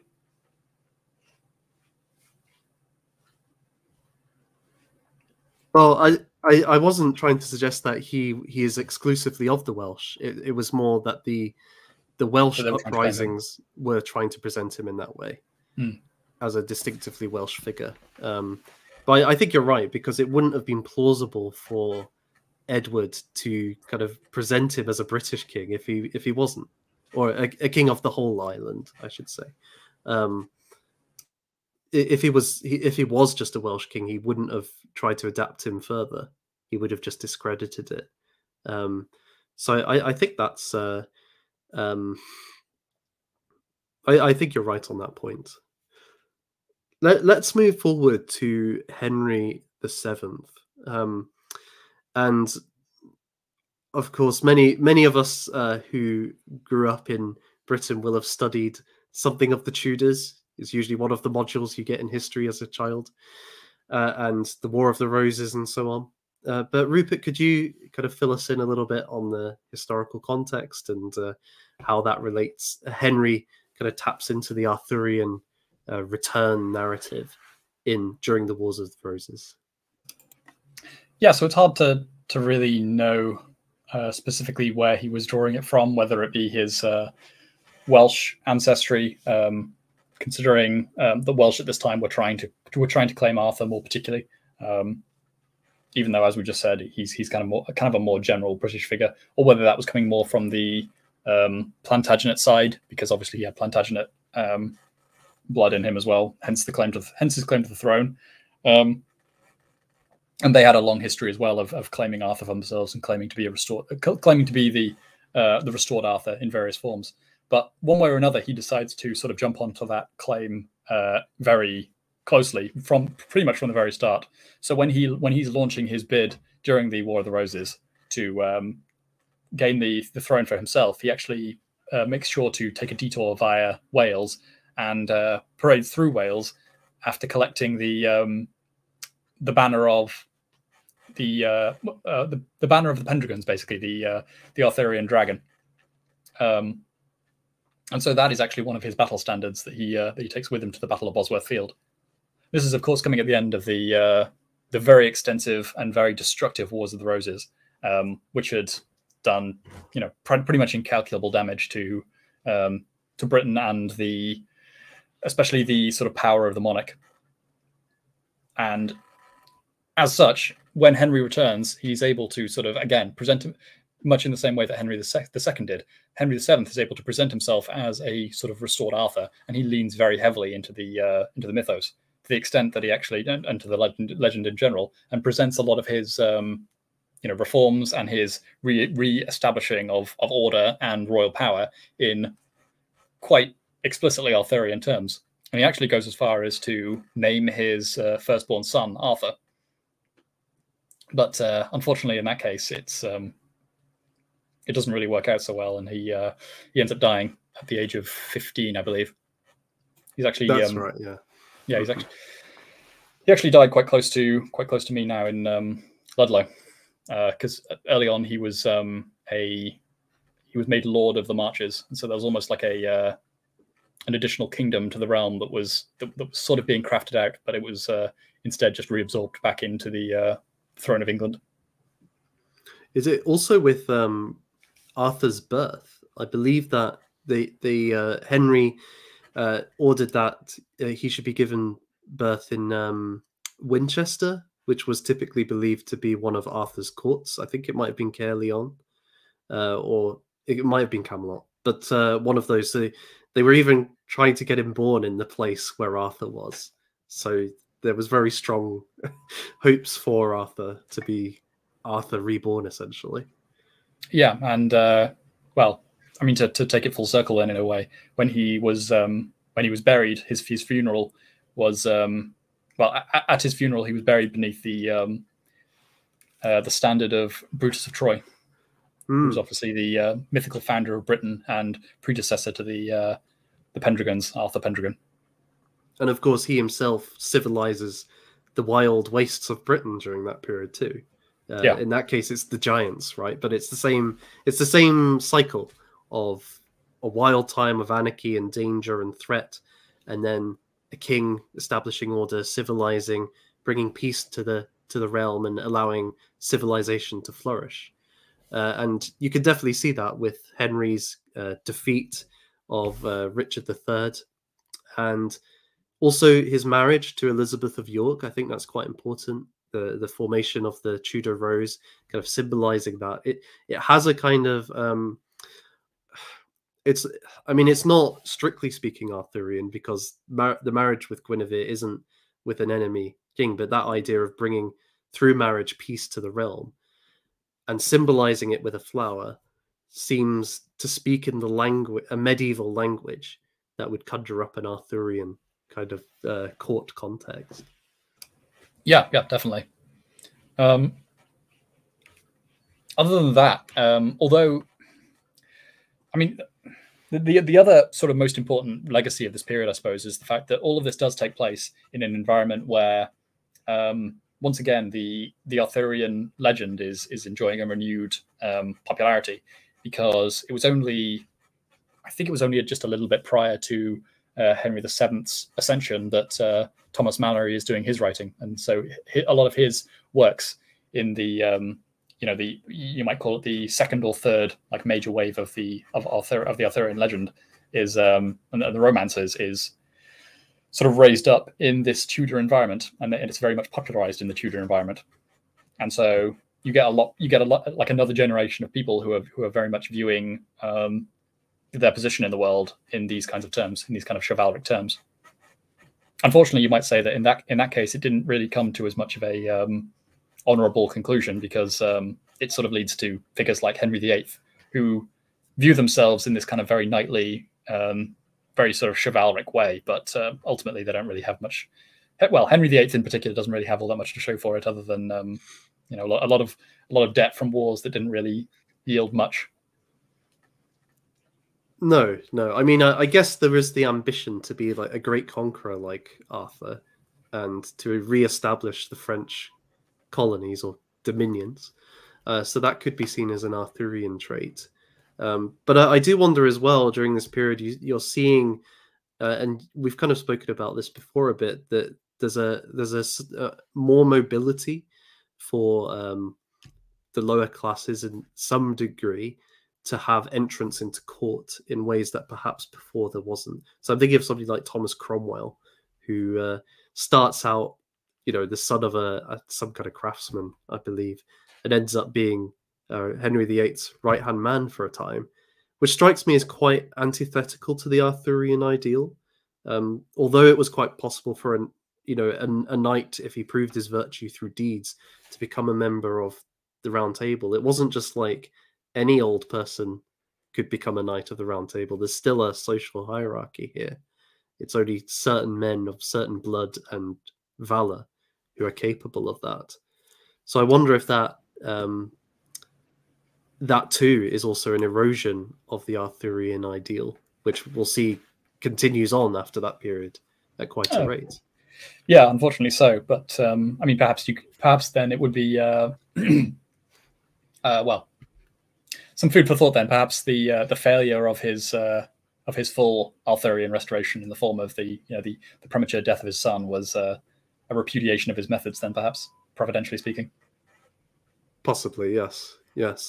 I've also wondered as well whether because you have the death of Arthur, you also have when James VI becomes James I of Scotland, his eldest son, I think he was called Henry. Is that right? And he was, by all accounts, he was like the model knight. He was a great sportsman. He was very generous. He was devoted and pious, but he was a man of action, let's say, and he was destined to become king. But then he dies as a teenager as well, and it is Charles who becomes the king. And I can't help but see the parallels there in terms of Charles. He had many strengths, but he also had many weaknesses, and wasn't the firstborn son so I just wonder if there's a parallel there too. Yeah, I mean that in itself is sort of like a wider archetype. So I also think of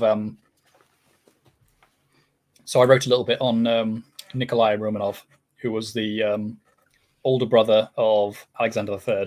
This is much later, of course, but he was sort of widely loved and very widely respected.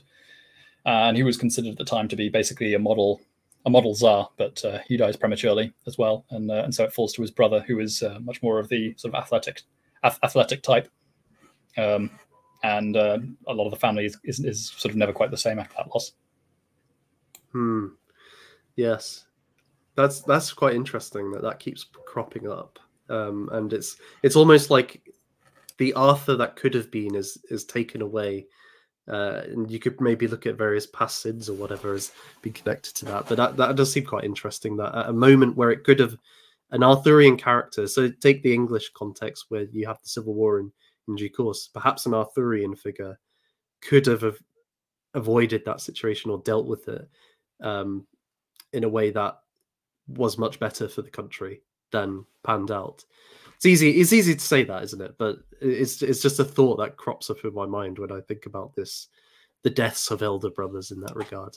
Well, it's the same with Arthur. I often think about Arthur, especially as he was quite an erudite figure, whether he would have avoided the I don't know, I guess diplomatic and like the awkward situation that like the awkward pragmatic situation that Henry found himself in that caused the Reformation. I struggle to think that would have happened under someone that was quite learned and well, he seems to have been quite pious as well, basically. So I imagine that an Arthur, even if he'd faced the same issues, would have been able to much better use his diplomatic abilities in order to skirt around the issue rather than having to use a blunt force tool like declaring yourself to be the head of the church. It's a funny one though, isn't it? Because in the original kind of stories, Arthur is in opposition to the papacy. So whether or not that did lend itself to not full scale Reformation, but empowered somebody like Henry to see himself in that model, using that aspect of the story. Yeah, one does wonder. I mean, but like we said earlier, there are elements that are potentially contradictory, and so it kind of depends on what is relevant for the moment to pull out. That's true. That's true. Shall we move on then to the Victorian era in terms of it? Because I see that as, prior to and the Victorian era, the resurgence of Arthurian literature, because you were commenting, Rupert, before the stream that after the Tudors, there's almost a kind of desert when it comes to Arthurian literature. There's no interest for several centuries until a certain moment. Yeah, I mean, this is one of the periods, this is the period where you can kind of see the clearest what I've sort of tried to allude to earlier in when you have this sort of lull in interest. And we can kind of see that actually playing out and get a pretty good record of not necessarily entirely what is causing it, but what it's coinciding with, that perhaps gives you some indication as to what is sort of undermining this approach. And that's the fact that, so eight years before the outbreak of the English Civil War is when you get the first, or the last rather, printing of, like the last edition of Thomas Malory's Le Morte d'Arthur. And after that, for approximately 200 years, there is essentially no interest, no republications of any Arthurian, like no new editions of Arthurian texts. Obviously, at this point, it's not for lack of ability; it's just for lack of interest. And although there are sort of like inklings of interest here and there, in the form of in particular, there was an opera that was written about the Arthurian mythos in the Restoration era. I want to say, I believe it was like the 1680s or something like that. I can't remember the name specifically, but I can find it in a minute if necessary. Either way, in this period, there's a much greater interest in other genres like satire, and the kind of the cynicism and the sort of deconstruction that is sort of accompanying a lot of this, which is arguably perhaps leading to certain scientific discoveries when you get into sort of like the High Enlightenment. The approach which is sort of leading one to embrace like sincere ideals like chivalric virtues uncritically is something that just can't survive that kind of atmosphere. And so you get about 200 years of no Arthurian literature, basically no Arthurian material, and almost no interest in it, basically, until you get to the French Revolution. And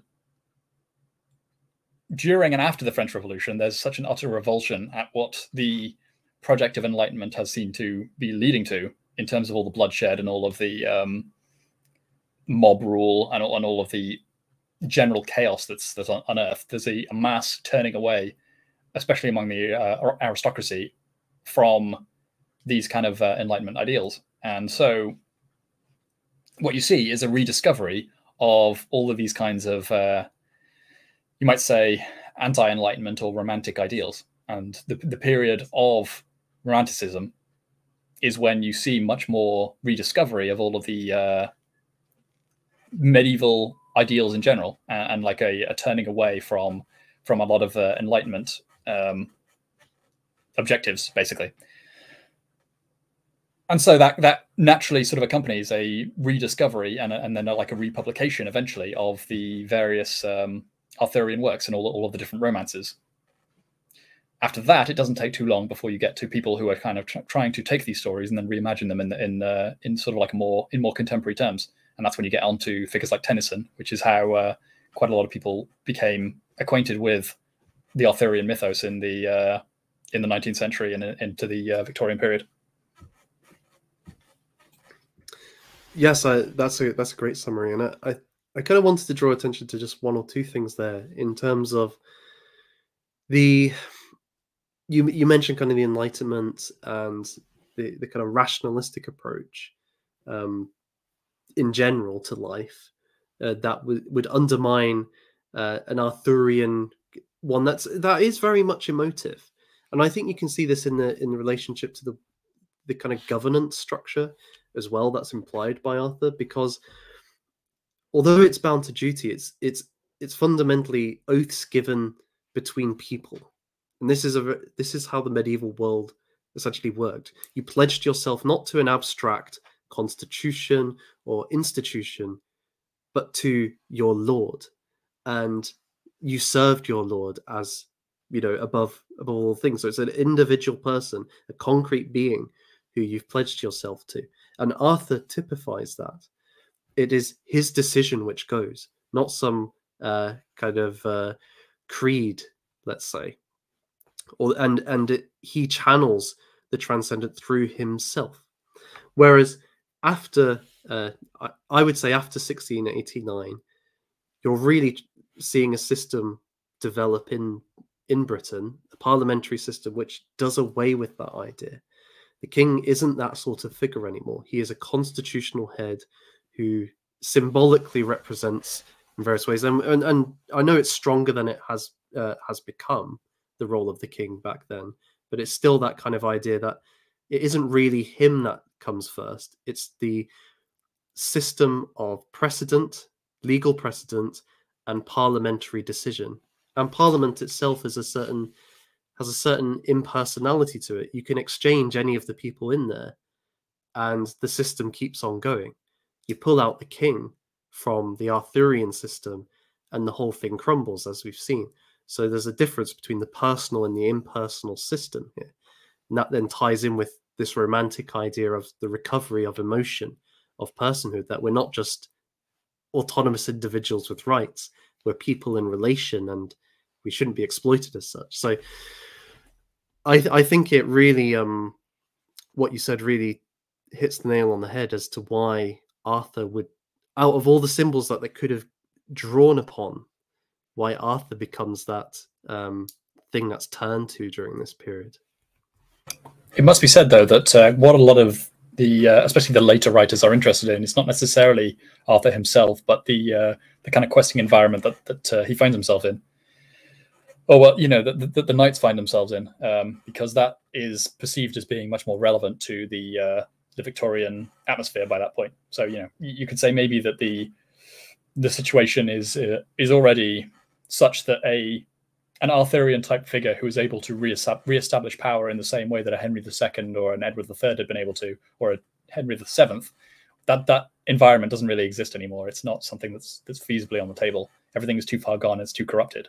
But what they do see is they do look out over the world that is uncultivated, unruly, chaotic, and they see like an endless expanse of new horizons and new frontiers to go and civilize. And so that is the primary occupation of the people who are raised on these kinds of stories, on these on the tales of the questing knights. So you get figures like a Rhodes, like a Chinese Gordon, and people like this who are going out and they're trying to civilize, civilize the savage world basically, and bring it under control and under cultivation.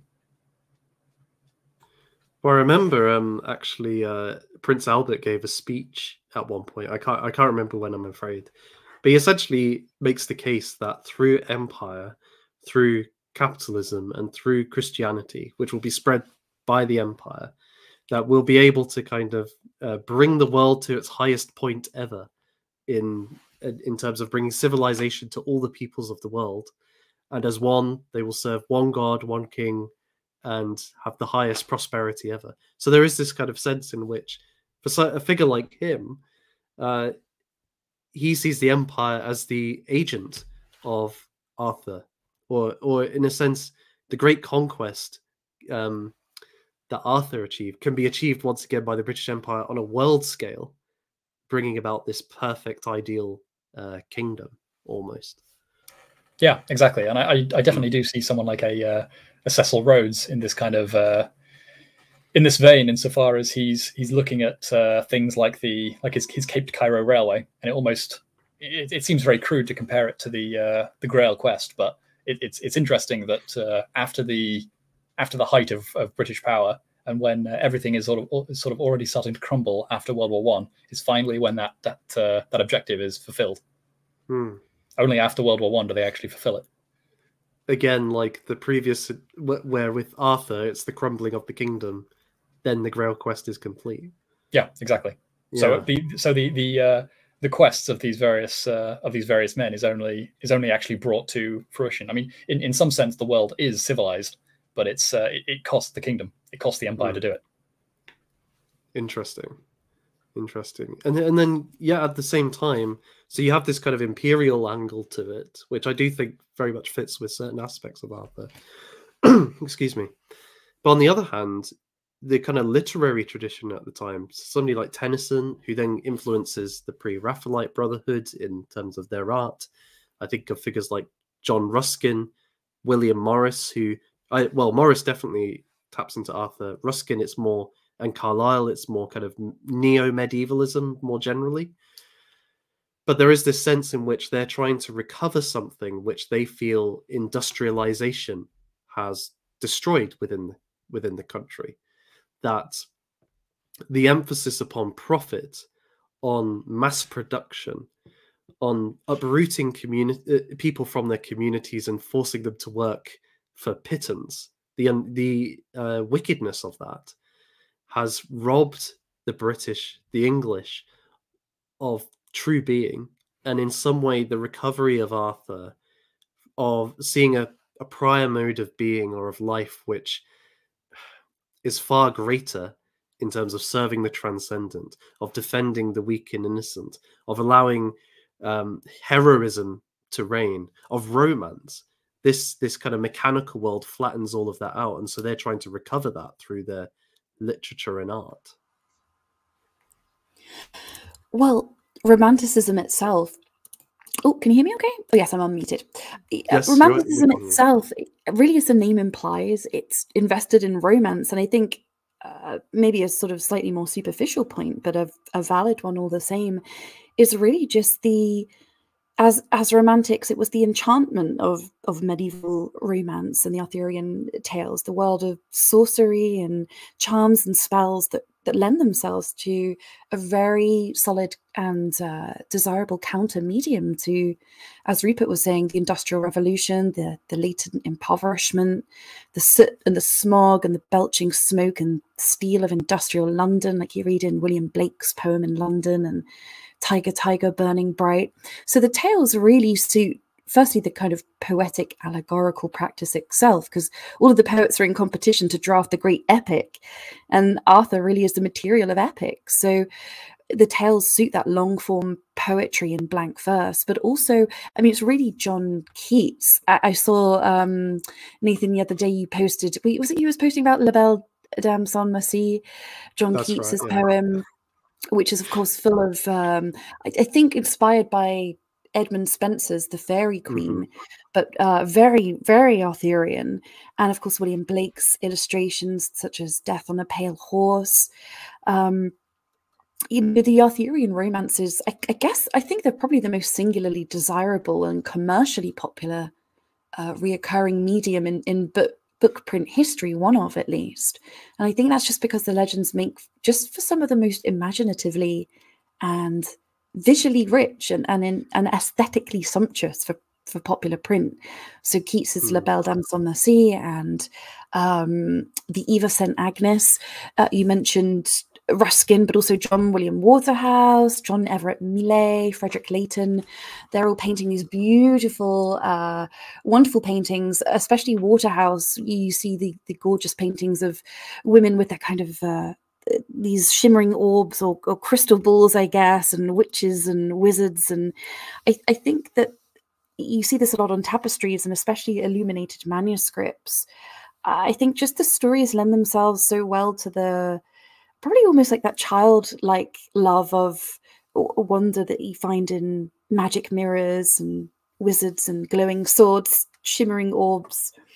And they always really suited the just the physical form of a manuscript, you know, the use of cinnabar and gold leaf, emerald greens and bright blues. So really painstakingly crafted, ornately decorated bindings. Medieval especially the illuminated manuscript, really suit the kind of regal courtly splendor and mythical beasts, giants and dragons, beautiful maidens and castle turrets and tales of war and conquest. And I think a question as to whether or not it comes in and out of fashion, I think it does, but there's a reason there's always a renaissance of the the Arthurian romance.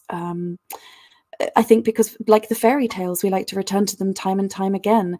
And Tennyson's probably really the first time the average reader could take or purchase their own lovely copy of the tales to take home in their pockets and enjoy by the fireside. And I don't think they'll fall out of fashion for this reason.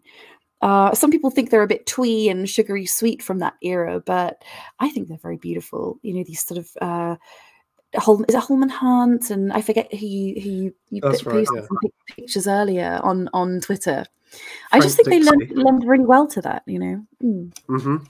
Well, I mean, there's an interesting point that you just raised there quickly, and I think it's sort of illustrative of the whole situation and perhaps where we are, because the sense in which we're being cynical about it and you know, criticizing the forms and criticizing some of the earnestness in which it's brought along is again illustrative of the fact that we're not there. We're not in that kind of time that produces knights and heroes, and only when you get back to that place that's able to be sincere and humble and open to these kinds of ideas is when you can actually start producing knights again and start producing the kind of men who would go out on quests to the far ends of the world in order to just you know, either bring civilization there or just to see what's over the hill, or you know, just to fulfill some quest. I think you're both right. I do wonder with the Victorian kind of flourishing of it, whether there is a sense in which we could say, and I think this was very much your point, Daughter of Albion, that the living conditions at that time were kind of drained of this enchanted life, not only due to the rationalism, which had done away with the kind of calendar of the year with Merry England and so on, and also with the kind of scientific reductionism to the material, but then also kind of your working life is suit and smog and in a factory where you're not making things out of imagination and beauty like the Gothic architect or craftsman, but for monetary value, and it doesn't have any kind of higher meaning, and it's also exploitative. Whereas so perhaps that those conditions were so drained of it that it found this kind of call or outpouring within the literature, and it was so appealing because of that. It was also almost this need which needed to be fed, and you're right, it's not just a kind of literary need, it's aesthetic, it's, you could say, religious to a certain degree, that's being supplied by this literature, by this art, and why it's so powerful during this period, I think. And also very communal. Tales for the Fireside, you know, classic communal tales like the old Horatian Odes, or the Voyages of Homer and the Odyssey. I think it's the communal element to them too, which always is something that survives, and a big part of a people's folklore are their tales that are told in groups. Do you think as well that see it's interesting that from what I could find, there's a lot less emphasis on the return of Arthur during the Victorian era. That I guess the exception might be, is it White, who writes Once and The King Once and for the Future as a novel, but like the pre-Raphaelites don't really engage with that concept. You mentioned that there's more focus on the knights and their adventures to a certain degree. Is there a kind of sense that we're never going to get this back, or is it's a forlorn hope? It's more a nostalgia for what's been rather than for what might be? Well, in that period, I mean, you have to remember they're on the precipice of a kind of new dawn, and Wordsworth famously says, "Bliss was it in that dawn to be alive." There was always a feeling of being right on the precipice of, well, the great era of industrial revolution, whether horrific or not. I think they had such a steadfast sense of themselves, impoverished and poverty-stricken as they were. I wonder if this is the kind of thing that only tends to find revival when there's a general kind of maybe impoverishment of spirit. Maybe that's why there wasn't such an emphasis on the return of Arthur, because perhaps they didn't feel a longing for that return at that point. Perhaps it only comes in times when the coming man is needed. I don't know, perhaps. Yeah, I mean, I would compare it to the situation of Edward III. So in the case of Edward III, there was not a kingdom that needed to be put back together per se. It was already more or less cohesive when he acquired it, and so the sense in which he was a restored Arthur is slightly different to the situation that was faced by Henry II and Henry VII. So slightly different things were taken from it, and slightly different prerogatives were put in front of what a restored Arthur represented at that time. And I think it was the same for the Victorians. They didn't necessarily perceive the country itself in the same kind of danger, just the way of life more so.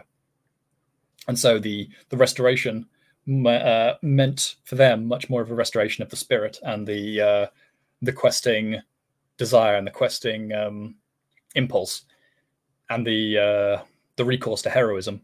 But I think there is a perhaps more of a sense than we're giving credit to, or at least it's worth sort of illustrating just how bad it got, because I think for them, for the people actually living through that early industrial period and the early urbanization, not only were they witnessing the horrors of the French Revolution, which deconstructed everything in front of them, but in many ways, England and Britain were more advanced on that path than the French were at the time, and so things had been even more deconstructed in many ways in England than in France. It just so happened that it wasn't accompanied by the same sort of political crisis. But it meant that in the very early 19th century, when the Romantics were in full swing, England was perhaps even more bereft than France was of like an ethic, like an actual romantic ethic to draw upon. They had to rebuild it much more completely, and they had to rebuild all those communities, all those spiritual impulses, and the communal culture, and all of that sort of stuff, and the sense of heroism and the moving away from like purely materialistic, purely commercial concerns. I wonder too if perhaps the fact that it's Victoria on the throne and not a man perhaps prevents her from kind of taking on that Arthurian mantle to a certain degree. If it had been a male monarch, would they have been more open to or more able to kind of inhabit that role and perhaps bring about greater change? That's really interesting because there's a lot of emphasis on the Lady of Shalott and Guinevere. I don't know if there's any crossover. I'd have to really look into it, but that's an interesting point. They get a lot of airtime, if you like, in this period. Yeah, I wonder. No, that was quite deliberate, actually. They're part of the reason why they found the Arthurian legend to be and the romances to be so enchanting was because they saw powerful women and they thought that was something that should be aspired towards. So they were deliberately picking up these more feminine, like strong feminine archetypes, and then and running with them and trying to explore those rather than what they saw as male dominance everywhere else. Another factor, and this is probably more particularly to somebody like Rossetti. You mentioned love earlier on, the romances, of course, and kind of chivalric love, and how there was in many traditions during that period, the medieval period, there was certain kind of emphases upon in courtly love of devoting yourself to a lady. She may be married to another man, but there is room for kind of an illicit affair if true love is actually emerges between the knight and the lady. And given these guys were looking for what they saw as the liberation of love being key to the restoration of society. I think of like the young Hegelians and the young German movement and so on as well, where there's this kind of desire to liberalize sexuality because they see that as key to overturning the oppressive social structure. And then if you look at like Arthur and Guinevere and Lancelot and other kind of examples within the tales, whether it lends itself towards that kind of perhaps more subversive message within the Victorian literature and artistic endeavor. But it is also worth mentioning just how much they succeeded rather than just how much they sort of fell short of what we might traditionally think of as a restoration, because although they weren't so focused on the royal element and they weren't so focused on Arthur, the elements of like the restoration of heroism and the questing culture and the civilizing impulse, like I mentioned, those were achieved, and from this kind of like late Victorian into early 20th century period is when we produce some of the finest men that probably this country's ever seen. So it's worth celebrating their success as well as just mentioning where they fall short. Most definitely. And I think perhaps that's a good kind of point to draw to maybe the final question I wanted to ask you both relating to Arthur, because we've kind of been touching on this throughout the current situation, and it's been suggested that we're not quite at the point where we could have an Arthur, because even if an Arthur came about, we would be too cynical or our culture is too degraded that we couldn't embrace him. But I am wondering, there's often talk of collapse or severe kind of problems ahead in the next 20, 30 years or so. Demographic collapse is one of them, and whether or not we could be in a kind of anarchy again where an Arthur could rise. But I'm almost wondering, what do either of you think will perhaps be the main emphases that might emerge in the literature before that point concerned with Arthur? Is there any aspects about Arthur that you see that you think, that's the thing that will perhaps chime most clearly with 21st century British people? Because as we've seen, certain aspects of Arthur kind of come to the fore at different moments.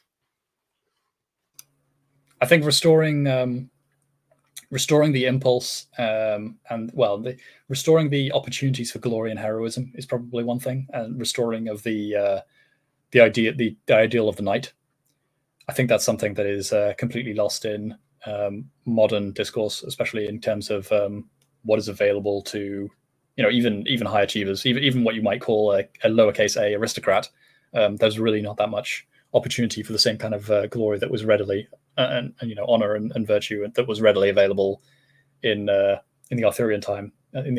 So I think that's something that would resonate. I mean, for a more general view, though, I would say probably order and justice. I think we are completely adrift from any sense of any semblance of justice, and so the idea of somebody being able to come and set things right again and put the country and the kingdom back on the right path is something that would probably resonate the most strongly with the most amount of people. Just to actually see justice again. Daughter of Albion. I'm just reminded by something that Jonathan Bowden said. He was once asked about Shakespeare and what somebody had asked him what working class lad today could ever relate to Shakespeare, having likely never read his work. And Bowden said that within every Englishman there is this innate pride in knowing that Shakespeare was one of the boys. So regardless of whether or not the average Englishman or woman could name you a Shakespeare play or had ever watched one of his plays, they loved to know that he was an Englishman. And I think Arthur carries something of that same status of the immortal champion. He's one of the boys, to put it in Bowden's terms. So if anything would resonate with people, I think it's that love of knowing he was an English lad. You don't have to know anything about the kind of lofty code of chivalry or the regality of the court, but to know he had English blood, I think, is something that there is a real thirst for. And Rupert, you just used the word adrift, and I think earlier on I wrote it down because I thought it was a really nice phrase. You mentioned this desire to correctly orientate again what we've lost, and I suppose that would be it. I'd say, in this time of great degradation, there is a real thirst and hunger for the coming man, so to speak, to correctly orientate us again. I think there's a readiness for that, for sure. So I think it's, I'm happy to see the myth revived, if you like. I think now's a good time. One of the boys, as I say. So I think those are both excellent ways to put it, and there's very little that I would want to add. I guess one question would be then, and this kind of taps into something that you mentioned at the beginning, Rupert, but I think it would be good to address it again, is we've kind of seen throughout that at some stages, the idea of Arthur's return, a literal return, was believed in, that people genuinely thought that this was going to happen.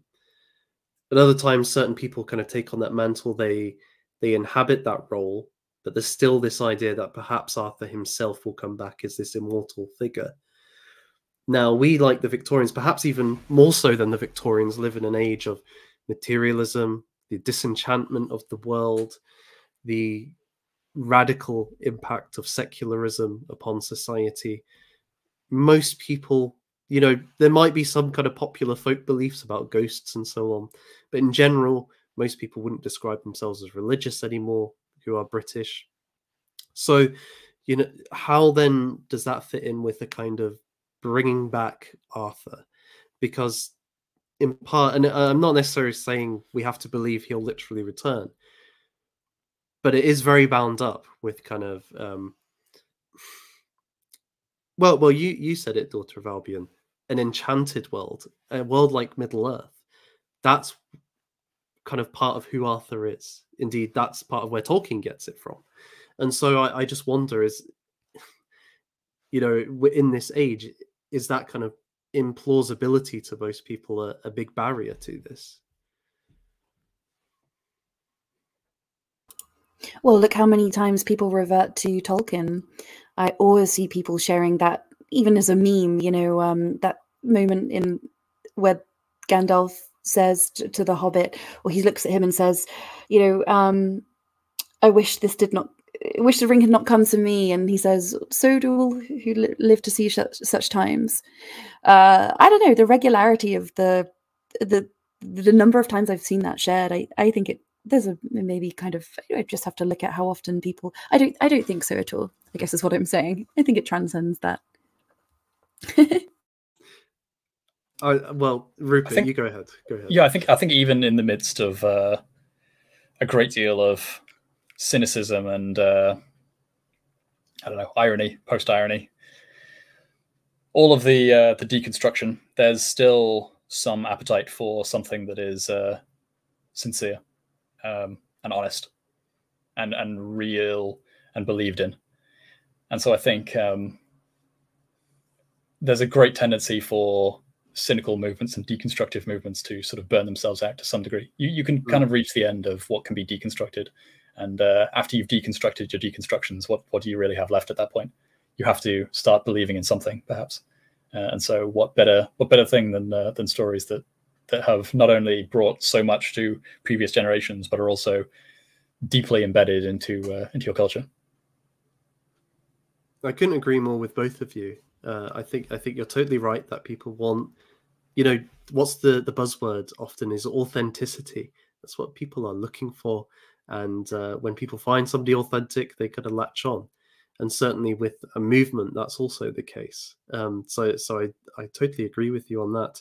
And then also one thing Ed there that's interesting to point out is that even in even in the likes of World War I, part of the reason why so many men were willing to sort of throw themselves into that so readily was, and especially intellectuals, which you'd perhaps find surprising in a modern intellectual climate, but there was that desire for community and authenticity and getting around all the cynicism and all of the triteness and the superficiality of their present, their modernity, and so. Although they were burned in that instance, the impulse never goes away. It never really goes away. They'll just keep looking and we'll all just keep looking until we find something that is real and something that we can grasp onto and something that actually gives us strength.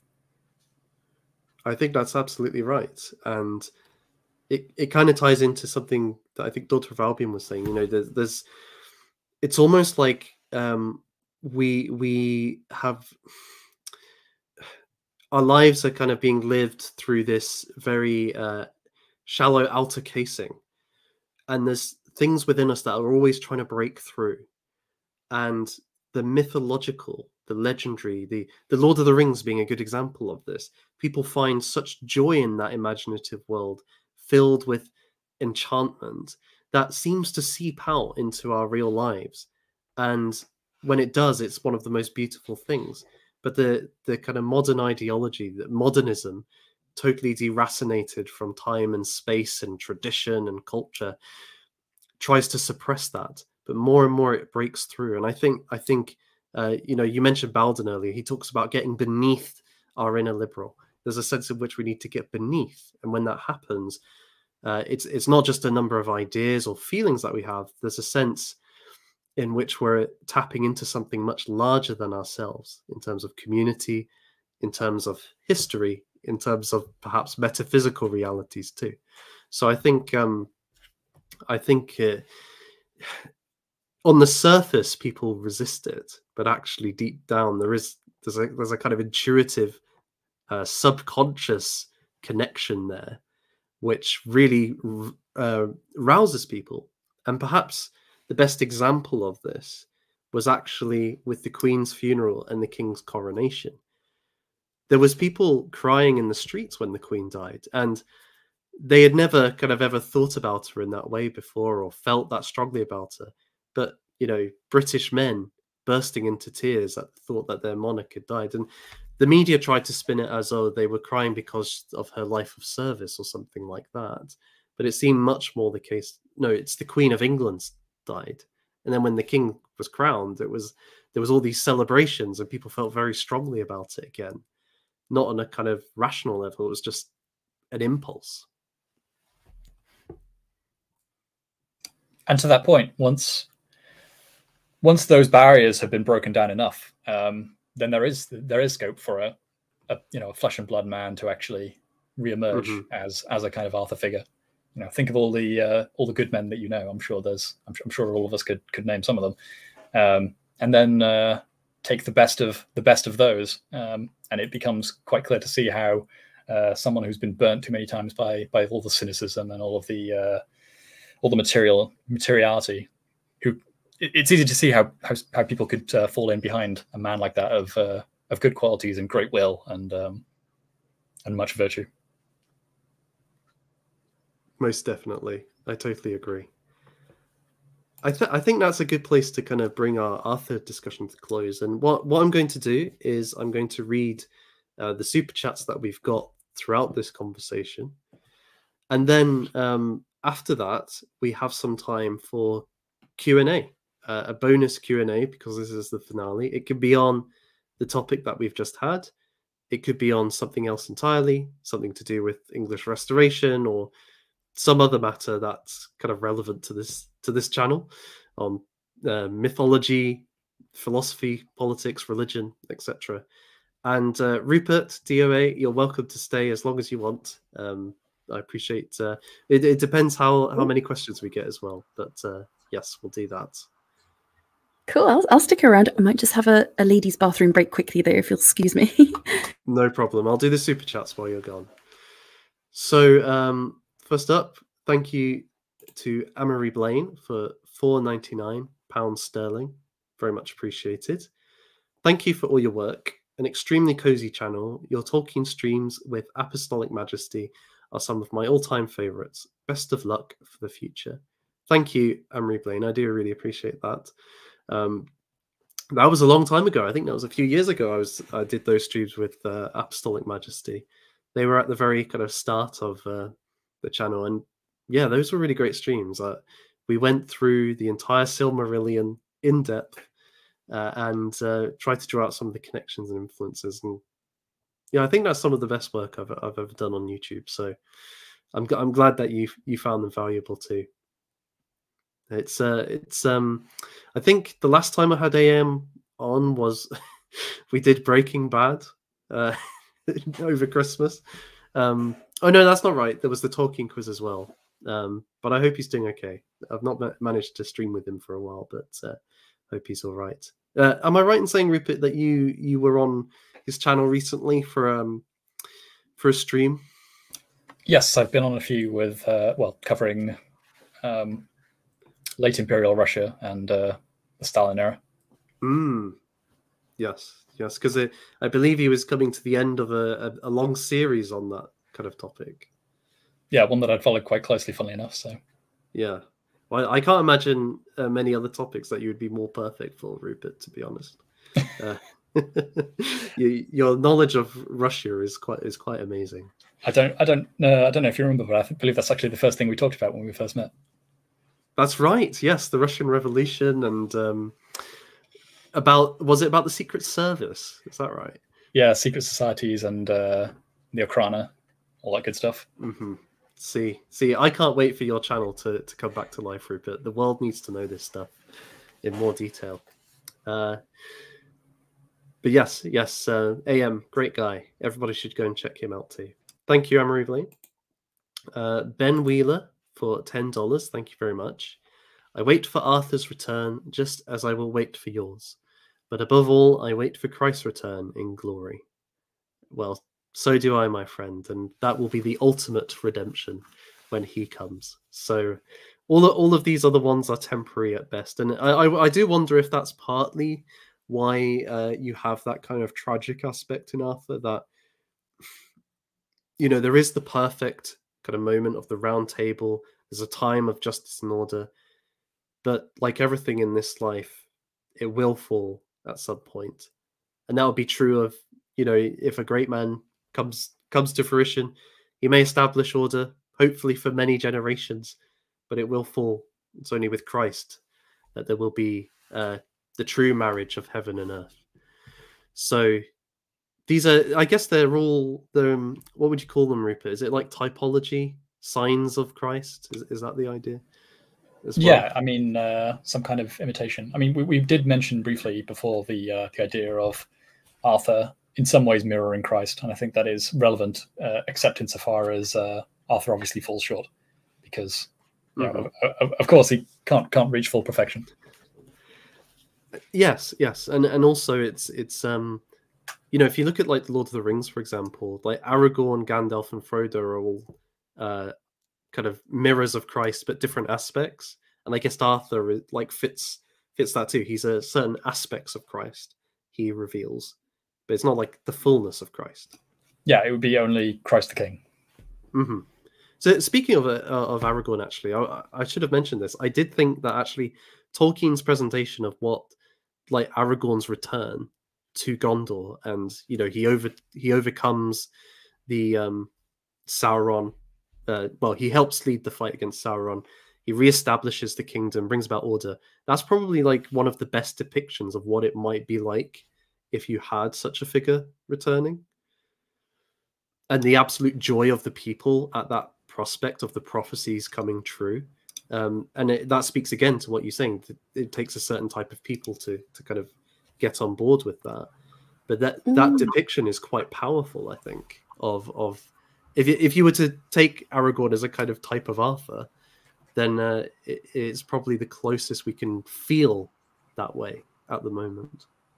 Yeah, I mean, on that point, I was actually going to. There was a point I was going to make about it because, quite famously, Tolkien didn't really think that the English had a proper mythology behind them, like so many other cultures did. But I have to disagree with him on that, because I think that the Arthurian legend is probably one of the strongest mythoses out there, and it's something that has very, very real power, as we've been discussing today. It's something that accompanies a reinvigoration of the British people.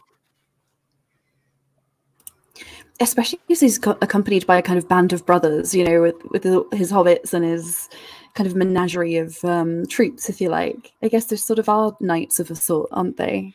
Yeah, that's a great comparison. Yeah, I think that's right. And actually, when they go back to the Shire, there's the scouring of the Shire. Sharky's ruffians have taken over. What does Frodo say? It's like, open the king's road. It's all in the name of the king that they're acting. Although they're coming back to the Shire. Yeah, so it is very much this kind of like mirrors the knights doing Arthur's will. Yeah, it's quite interesting. But I think somebody should do a study of that sometime. Yeah, I think you are right about probably giving one of the most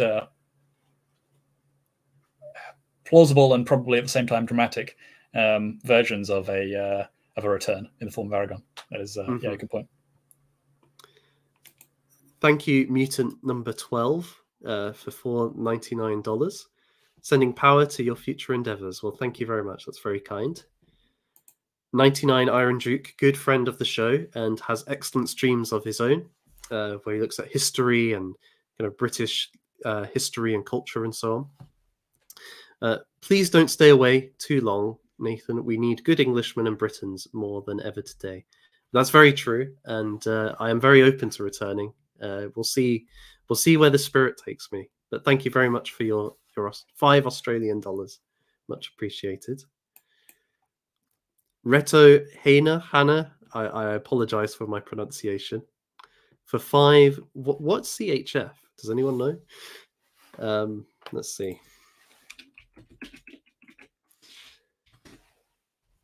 Swiss franc, I believe. 5 Swiss francs. Thank you very much. I do wonder why the sleeping king / hero is so widespread. Over here, William Tell is sleeping under Mount Rigi with 2 other Tells. It's complicated. Well, why do you guys think that the sleeping king is such a common archetype? And there's other examples in Britain as well. You've got Finn Mac Coel in Ireland. You've got Bran the Blessed in Wales. I think there's even kind of hints of Robert the Bruce for Scotland. So why do you think that is? I think there's also Alfred the Great. I think there's a version for Alfred the Great as well. Great. Yes, that's right. Probably the most one of the most renowned ones is the Marble Emperor in Constantinople. The last Constantine. I think it's Constantine the 11th. But there's also Barbarossa. Barbarossa is an interesting one, especially in terms of like his names. Well, his namesake in the 20th century. The idea that he sort of like rises up again to protect the Germans in their hour of need. I don't know. I don't specifically know why. I guess I'd be open to theories. If you know of anything, if you can think of anything. I'm trying to think off the top of my head, which is always a dangerous idea. Yeah, well, the only thing that comes to mind is basically just that there's some amount of truth to it. So, you know, maybe similar to the idea of perennialist, you know, ideas around like monomyths and things like that. The idea of the return is kind of some kind of echo or shadow, or like guiding people gradually towards the return of Christ. I think there's probably something to that. I think you can also look at the idea of the cycle. So this sense of, and we see that with the seasons. So winter is overcome by spring, and so there's a sense of return with that. And if the king, the Axis Mundi, the figure who ties heaven and earth is part of that order, well, then the coming of spring is seen as kind of tied to the coming of the king. So there's always a kind of sense of return with that. I wonder too, though, and maybe I'm pushing it too far with this, but I remember thinking about Nietzsche's The Birth of Tragedy and his idea of the kind of Apollonian and the Dionysian kind of attitudes towards the world. And we don't have to go into all of it now, but I guess one of the things he was saying was that the greatest form of art in Greek tragedy sees the tragic in life as kind of the brute fact, which then works its way out into all of the rest of the culture. So the suffering of Oedipus, this noble individual who he tries to avoid his fate but cannot, and is dragged down into shame, pain, and ultimately into disgrace. This is kind of the tragic Greek view of the world, and there's a sense I almost think in which these kind of return ideas are saying, no, ultimately that doesn't win out. That isn't the final kind of thing to be said. Actually, even though Euartha is fatally wounded, there's something greater which triumphs in the end. Maybe that's the Apollonian spirit speaking. Any thoughts? Yeah, he calls it the fraternal bond of Apollo and Dionysus, and through that he determines that life can only be justified as an aesthetic phenomenon, which there's so much to unpack in that. Funnily enough, just you said the name Nietzsche, I was just thinking as well of his theory of, or his conceit of the eternal return, where he says that eternally rolls the wheel of being. Everything dies, blossoms, and eternally runs the year of being. So I don't know, I suppose the idea of the eternal return, life is the kind of perpetual cycle of that return. Very Nietzschean, actually, ideas in terms of Arthur as well. And yes, you're quite right, Apollonian, Dionysian tragedy, both chaos and order. Yeah, absolutely. Well, thank you, Reto, for your question. Led us off into Nietzsche, which is quite fun. Master Crafter for £5. Here's a small gift as a thank you for the insightful videos. That's very kind of you. I very much appreciate your gift, and I will try to put it to good use. And our final super chat for now, the English Loyalist for $9.99. Thank you very much. The answers are within you, so don't despair. I already had guard and protect some Anglos here, so much work to do. This was a good stream. I always enjoy hearing about Arthur and the myths. Well, thank you, kind sir, and thank you for doing your bit as well in trying to help other people to reach kind of those deep things within them that need to be let out once more. Perhaps that is that Dionysian spirit in an Anglo form. I have kind of been thinking about that with Wagner too. You know, he's often talking about getting below his conscious mind and letting the unconscious intuitions burst forth. And I mean, he is a culture and race realist, I guess, Wagner. So he believes that it's not just like a generic spirit. It's going to be those intuitions which you have are going to be distinct to your people, your kin, your culture.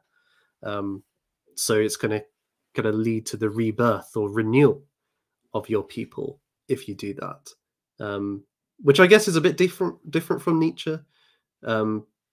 but that it's quite an interesting way to think about it. It kind of makes sense of the idea that these things are within you and not just in a universal sense.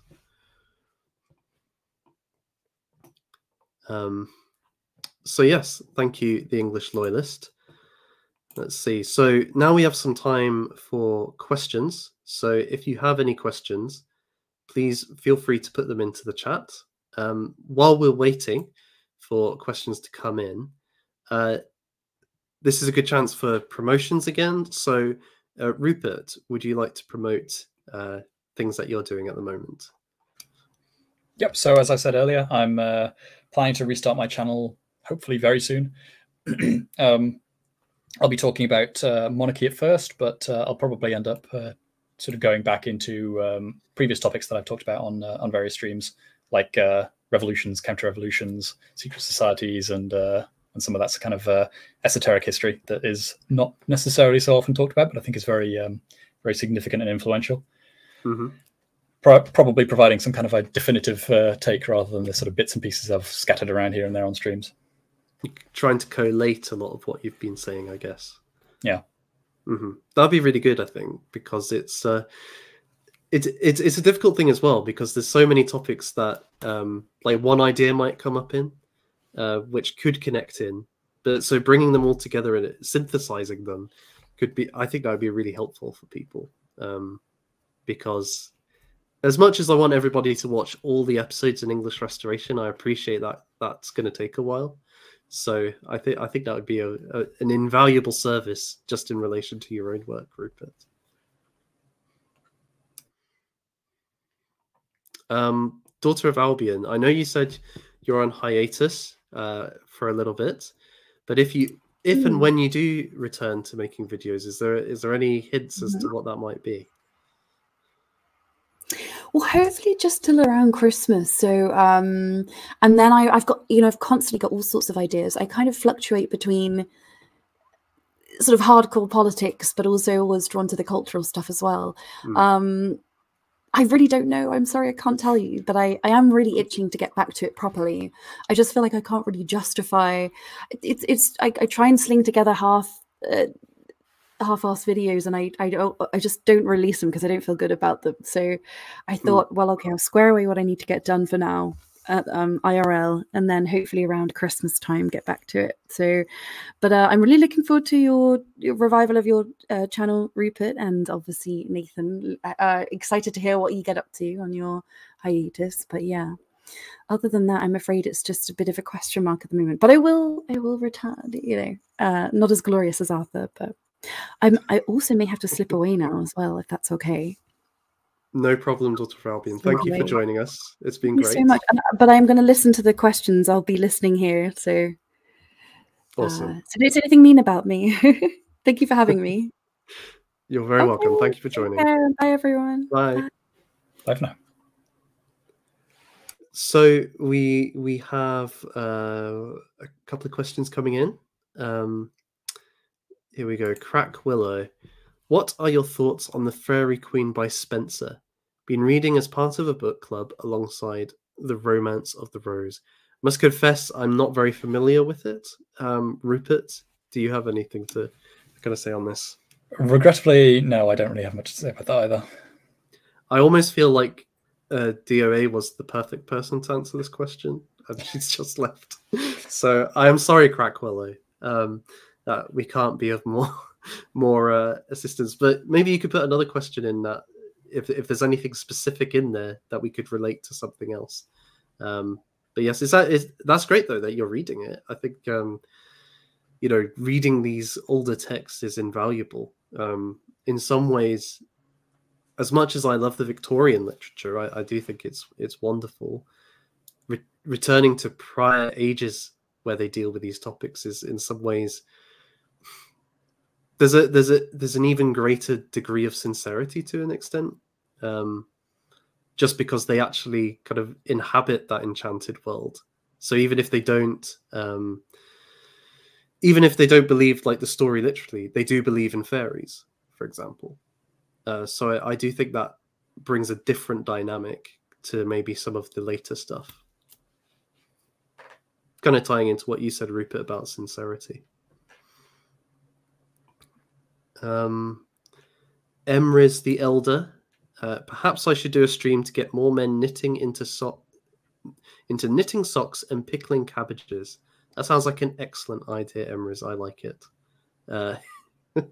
I'm sure it'll get the whole DR into knitting socks. That would probably be an encouraging step forward.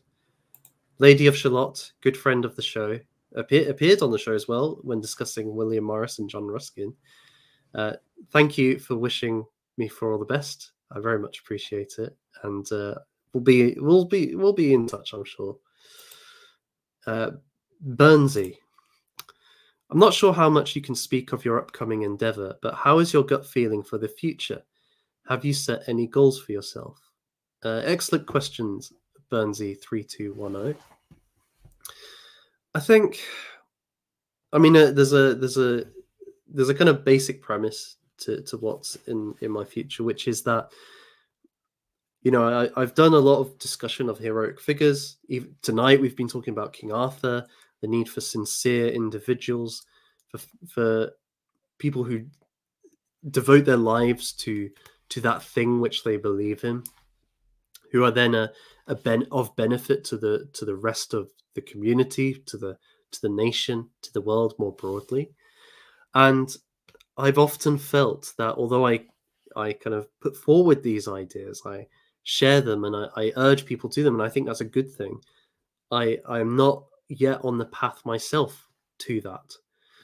And so I'm going to take time to open myself up to that and to find out my vision, what path that is for me.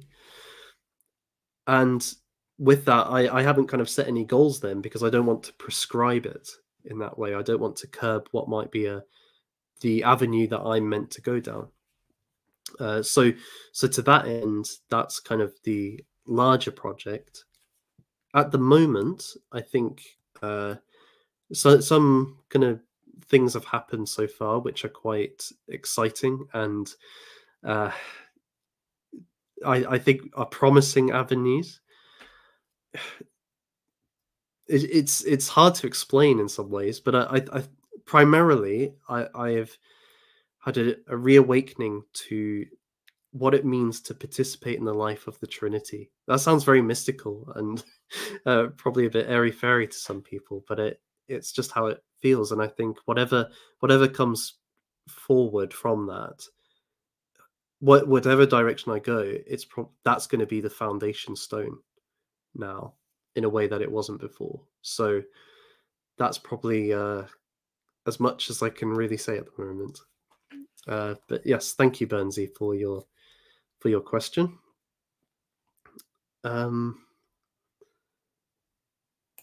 Samuel Westlake, this may be a project for our computer programmer friends, but it may be sensible for your videos to be archived.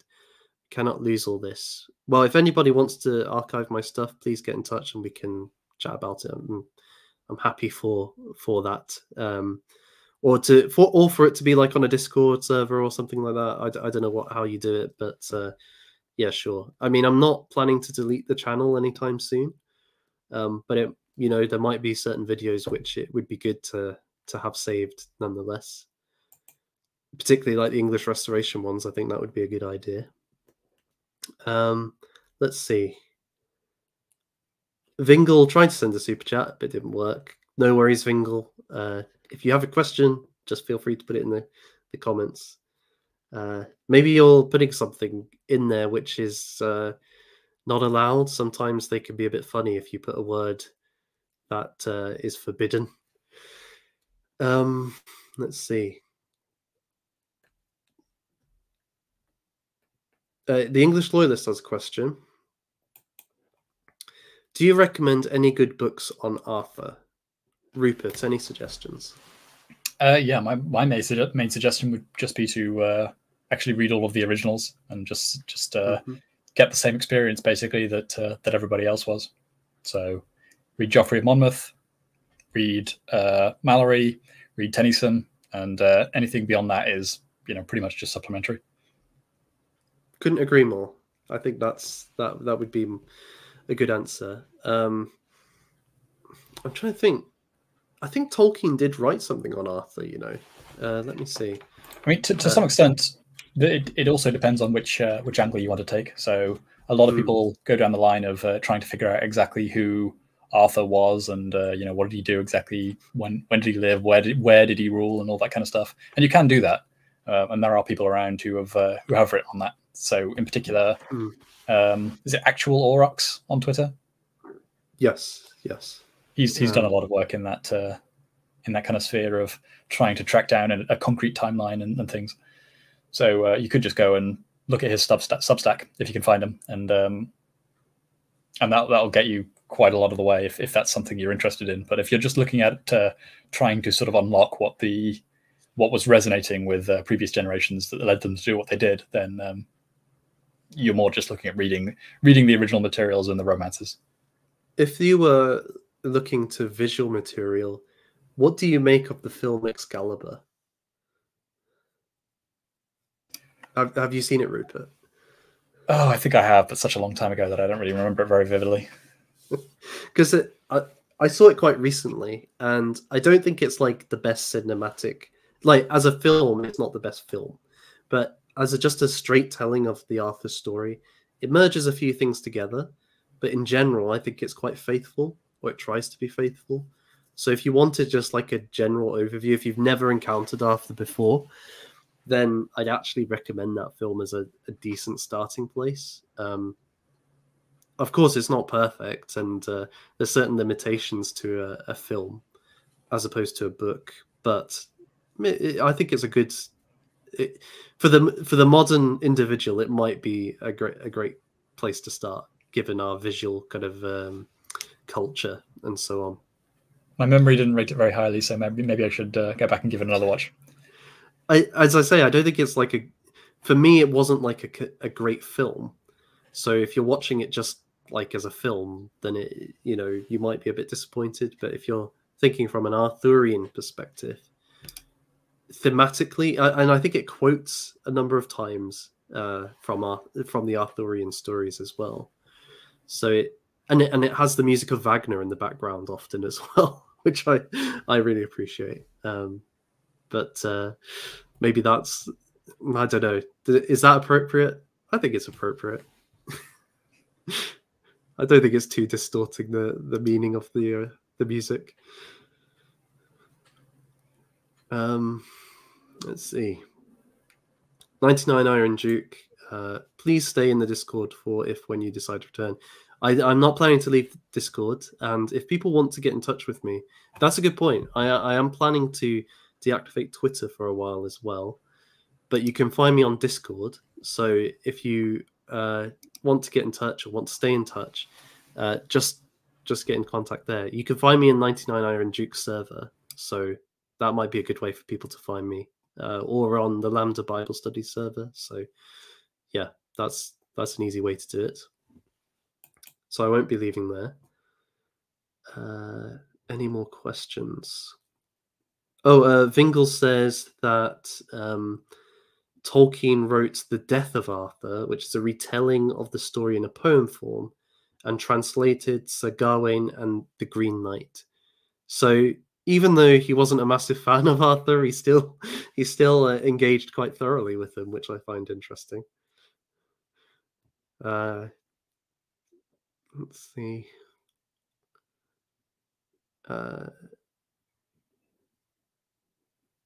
Yes, Burnsy, if you find 99 Iron Duke's Discord, I hope he doesn't mind me shilling his Discord. But yes, you could. Let me see if I can find the name of it.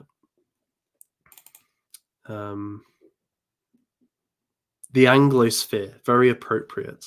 Lots of top content in there. Lots of good guys. Lots of information about other streams as well. That's one of the things I really appreciate about 99 Iron Duke's Discord, is if you're like looking for a place where a number of streamers, like videos are being like you have a notification about them, he'll put them in there, so you don't have to miss any of the good stuff online. So that's really helpful. And Rupert's in there too, so that double reason to join join the Discord. Yes, very good company indeed. Vingle says it's actually the fall of Arthur, not the death of Arthur. We'll give it a couple more minutes, Rupert, for any further questions. I appreciate we've been going for a while, so people might be getting a bit tired. Their brains slowing down a little bit. Do you have any questions for me, Rupert? Anything you'd want to ask? Could be anything. Yeah, when are you going to be back? Oh, I knew you would say that. I guess, see, because I'm trying to open myself up to the will of God, I don't know any, like, when I'll be back or in what form if I come back. So yeah, I want to say yes, I'll be back after the summer. Like, I do feel that could be possible, but I just don't know yet what's meant for me, and I don't want to kind of tie myself down to coming back and then letting people down by not coming back or whatever. So I don't. There are some things that I might still be involved with, even if I'm not like fully back. There are some things kind of behind the scenes that I won't be kind of just abandoning, and you might see some of them coming soon. There's also some other projects which more kind of artistic projects that I might be involved with that you might see in the next year or so. But again, I couldn't give a date on any of those. I should say as well, though, while we're gonna, because it's related to this, what I might be involved with. Next week, I believe it is, in London, a number of artists in our community are coming together. They're going to present their work at the exhibition, and it should be a really great event. I'm going to go down. I know a number of other folks are going. Rupert, are you going to be able to make it? I'll definitely be able to make it down at some point, but whether we head down, whether we're there at the same time, may not necessarily be the case. But yeah, no, I wouldn't miss it. Well, yeah, and I think that's the thing. Like, so many people are going to come to this. It's going to be, I think it's like the first seeds or the first kindling of a great fire that could be a really exciting cultural scene and movement, a real attempt to reinvigorate the arts within our cultures. So I'd encourage everybody to go to that if they can, even if it's a little bit of a distance, because it's one of those things that doesn't come around very often, and we're constantly trying to get things in real life from YouTube. So I think that's something that's really special, and I'm really excited about it. I think there's a stream on Thursday on Pharaoh's channel about it if you want to find out more. Pharaoh, who was on here a few weeks ago. So go and check that out if you want more information. Let's see. Got a few more comments.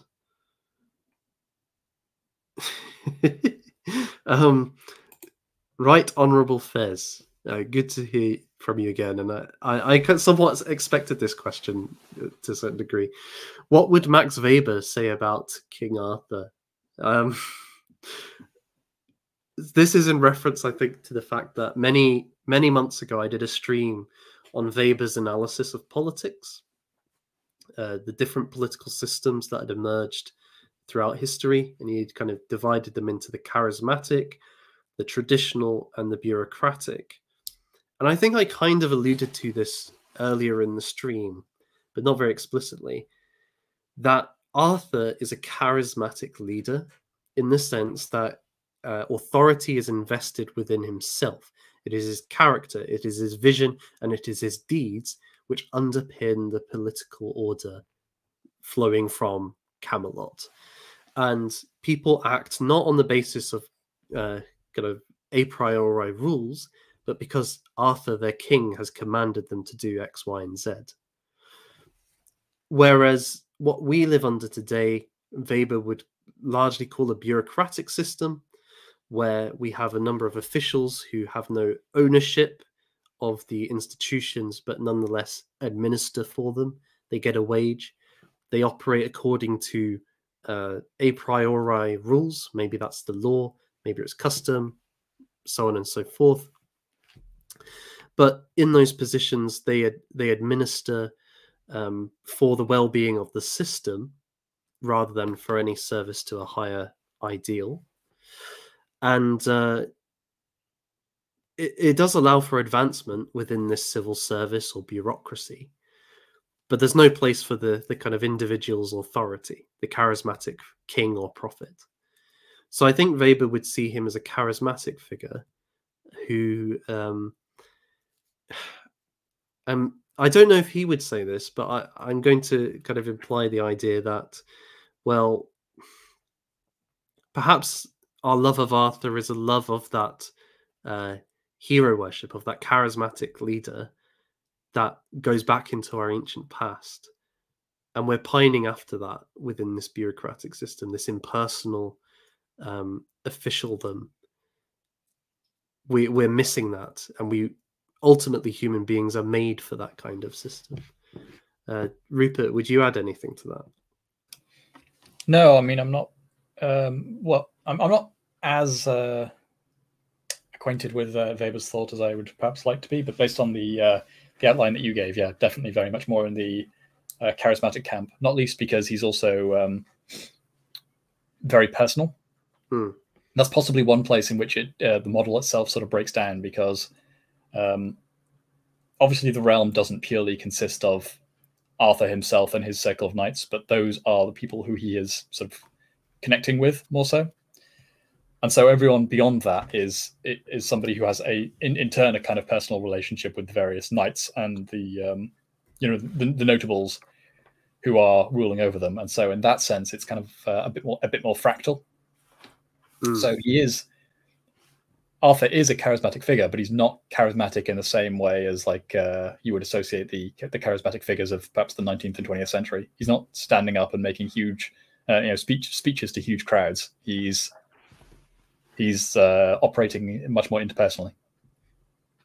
Yes, I think that's a good way of putting it. It's an intimate connection that he has with his knights, and perhaps that's one of the challenges with societies of mass and scale, is that actually, our ancestors lived in small groups, generally speaking. They weren't kind of massive. They knew everybody by name within their tribe or whatever. And even as you move forward, you would still know most of the people in your village or your town. And I imagine that's pretty much the same with like a monarch and most of the men that he's working with. Whereas today, it's these massive institutions which, although your politician might try to be this charismatic leader, ultimately they are often subservient to the kind of civil servant class who operate on this a priori basis, because they're trying to administer to millions of people. Do you think it's possible? Do you think that might be a challenge actually for an Arthurian character moving forward? Is how do you translate that into a society of this size? I mean, possibly that is a reason that, well, one of the main things that was precluding the possibility of that kind of arrangement or that kind of return in the Victorian era, because the bureaucratic structures that had already started to take hold, and we were already dealing with mass society by that point. So there wasn't really the air and space for an Arthur figure to kind of appear. The personal connections that an Arthur sort of both relies upon and also facilitates are not really the levels of power anymore. So maybe the brittleness of the bureaucratic structures would have to sort of shatter it before there's any possibility of a true restoration. Many months ago, I did a stream. I think it was like feudal mafioso in the zombie apocalypse, which sounds like the most convoluted, contrived stream ever. But essentially, I was trying to make the argument that this kind of personal relationship that I think is a feature of medieval Britain the relationships between a lord and his man or his servant, that could re-emerge within an apocalyptic situation. If you see something like The Walking Dead, for example, where society collapses, the bureaucracy collapses, it's no longer like these officials who are able to administer society. It's warrior men like Rick Grimes, who through their courage, through their strength, organization, draw people to them and become leaders, which are loved and reviled by, friends and enemies. So in a way, those kinds of stories, the apocalyptic situations, are almost, I hadn't kind of made this connection before, but I almost wonder if they're like a quasi Arthurian in some sense, because they're almost allowing us to imagine, okay, from where we are today, how could it be that we could exist with such men again? Well, one thing I did just think actually is that perhaps we're giving the bureaucracies and the administration too much credit, because much is made of the idea that the bureaucracies do not function how they claim to function. It's not a purely rigid procedural hierarchy and pyramid which can seamlessly project the will of the higher down onto the lower. There are many relationships and personal quirks that actually interrupt the mechanism to some degree. So you could look at somebody like I don't know, it probably wouldn't even necessarily need to be a technical, de jure leader, but somebody who can actually work with people like heads of NGOs, like members of the judiciary at the higher levels, members of the military, members of the mafia and the criminal underworld, and all these different groups who have their own sort of realms and their own power that they can project. But this person is working in such a personal capacity that's still able to utilize the power of all these different, all these different groups and all these different interests. So, perhaps someone, you could say someone like a Tony Blair or a Biden who's able to lean on, or a Clinton that's able to lean on all of these different interests and get things like the media and the judiciary and the administration, like the civil service, to all kind of like work in their favor, despite them not necessarily being in the top job, is something like a feudal power, which is obviously highly corrupted and used towards malicious ends rather than actually towards the betterment of the realm. Almost like an anti-Arthur. An anti-Arthur. I like it. Yeah, I think that's a good way of putting it. I've often thought of Biden as a kind of Prince John figure. Actually, I think he, maybe all presidents to a certain degree, but certainly Biden is, robbing his own people essentially for his own gain, and we've seen that with his own son recently as well.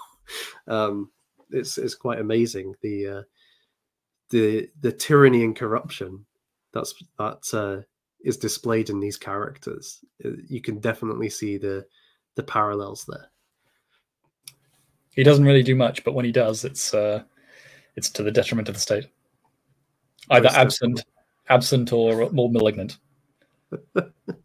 What a great president, eh? Yeah. So, just in case there's any more questions, before we kind of wrap up, and giving people time to ask, I have a question for you, Rupert, which is, in terms of like the people watching, and most of the people watching will be young men, maybe around our age, maybe slightly younger. What should young men be doing at this moment? Because it's it's, these ideas are very important.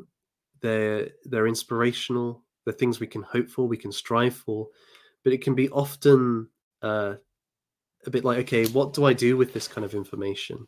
As somebody who's maybe a bit cut off in my real life from other people who share that vision, how do I translate that into something which isn't just a positive for me, but positive to the community and hopefully to the nation, to the people? What would you say to that sort of individual, Rupert, who's watching just now? I think the ideal of the knight is one that's quite widely applicable, and so especially in terms of the Arthurian knight, someone who is fully embracing of the ideals of the knight and chivalric virtues uncritically, and somebody who can do so very earnestly and without a sense of like cynicism or alternate purpose. Perhaps that's one of the difficult things, is kind of trying to find a reason to sort of fulfill this archetype, thinking that it will lead you somewhere, or doing it because it will lead you somewhere. But it's sort of requires an adherence to the virtue itself, because that's kind of where the greatness comes from. So embracing this archetype, striving for some kind of questing, like some kind of quest, and some kind of ideal that will be a sort of guiding and focusing objective, both perhaps for some kind of higher purpose and even for some kind of more direct imperative. Perhaps by a if there is some kind of like lord figure, then respecting that fact, and if it doesn't exist, then looking for one, and in turn perhaps looking for people who you would be able to either work alongside or above, and try to sort of like find that aristocratic place in the hierarchy. There's probably an Arthur out there somewhere, and so sort of being ready to embrace him when he appears.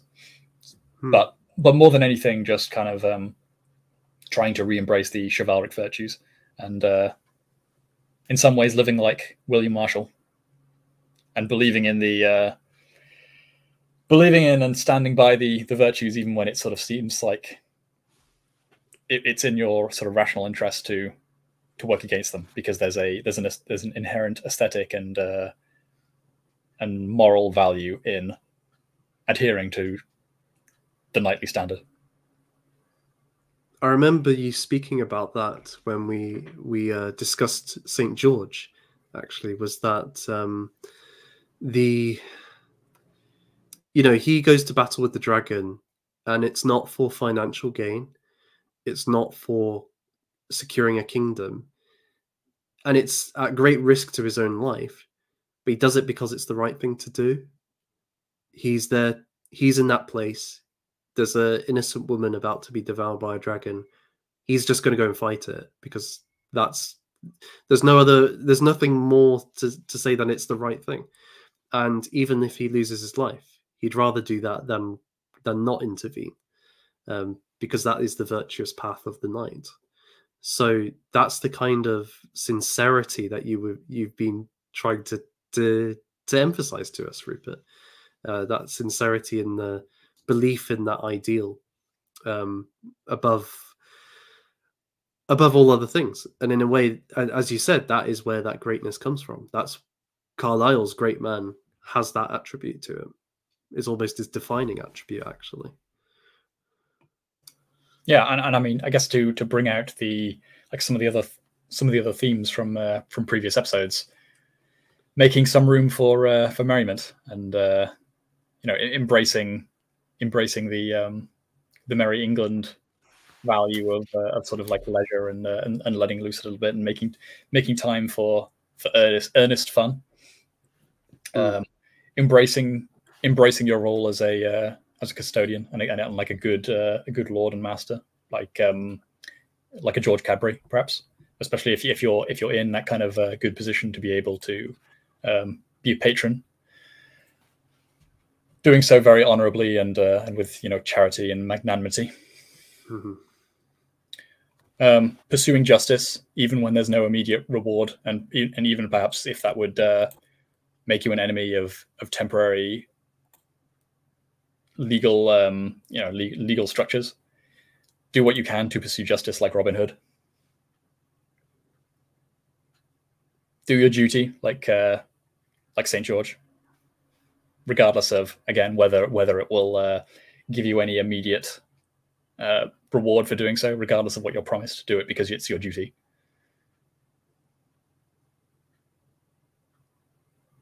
I think also as well, because I think those are like underlying principles. But I would also encourage the young men listening to this, and others, but most of the audience will be young men, is to think about your role as well. What strengths do you have? What passions do you have? And how those can be suited to those virtues. So, for example, if you have a talent for organization, well, actually, one of the things that we need more of is organizers within our sphere. We have lots of talented influencers. We could always do with more, but actually, they need kind of technical support behind the scenes. So if you have that skill, okay, you might not get the glory up front, but hey, you doing your part is actually a massive thing, and helps to fulfill those virtues that Rupert was outlining. Another example would be art. Perhaps it's you're a writer or a musician or a painter of some kind. Actually, that has a role too. It's easy to think, oh, well, we're talking about Robin Hood, St. George, therefore you have to be like a warrior. No, actually, you can have those virtues and manifest them in different fields, all for the betterment of the community.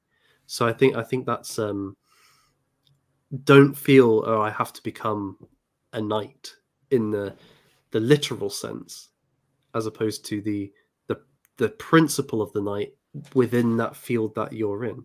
Would you agree with that, Rupert? Not necessarily, because the troubadours were knights. Okay. Well, so if you have an artistic pursuit, that does not preclude you from embodying other knightly virtues.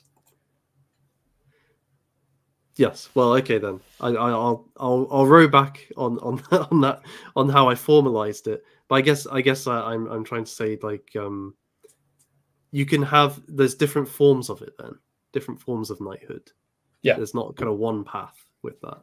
Well, I mean, there are certain underlying things. As somebody, as Right Honourable Fez said in the chat, a knight first and foremost is a fighter, and so being able to cultivate martial virtues is in itself something that the knight should be pursuing.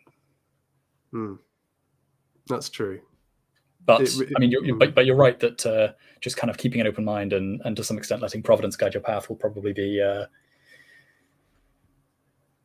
good. There will be things that will be put in your path, and the correct thing to do will probably seem like the correct thing to do.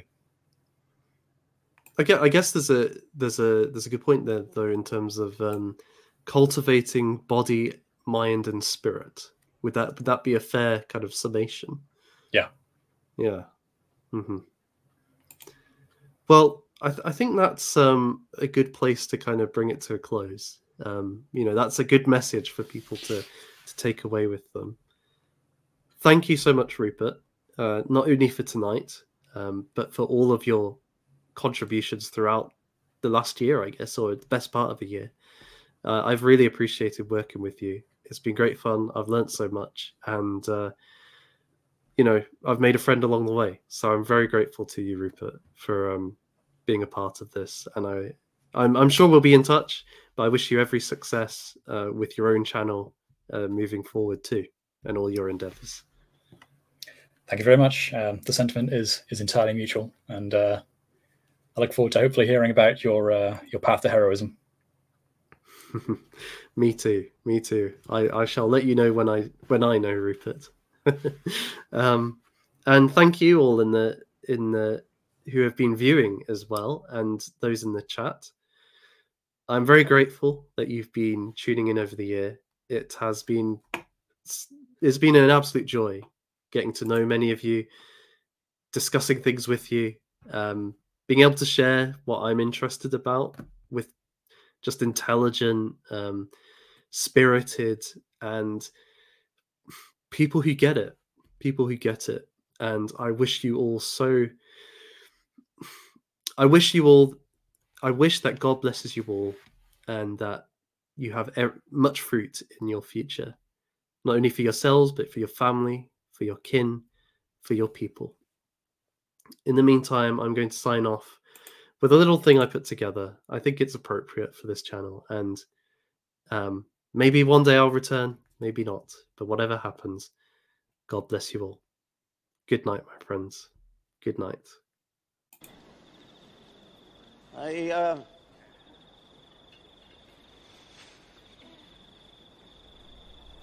I have things to do.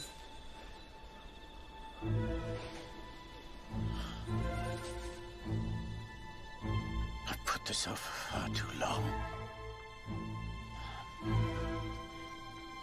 I regret to announce this is the end.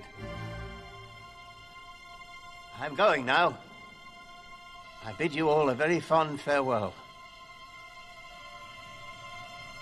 Goodbye.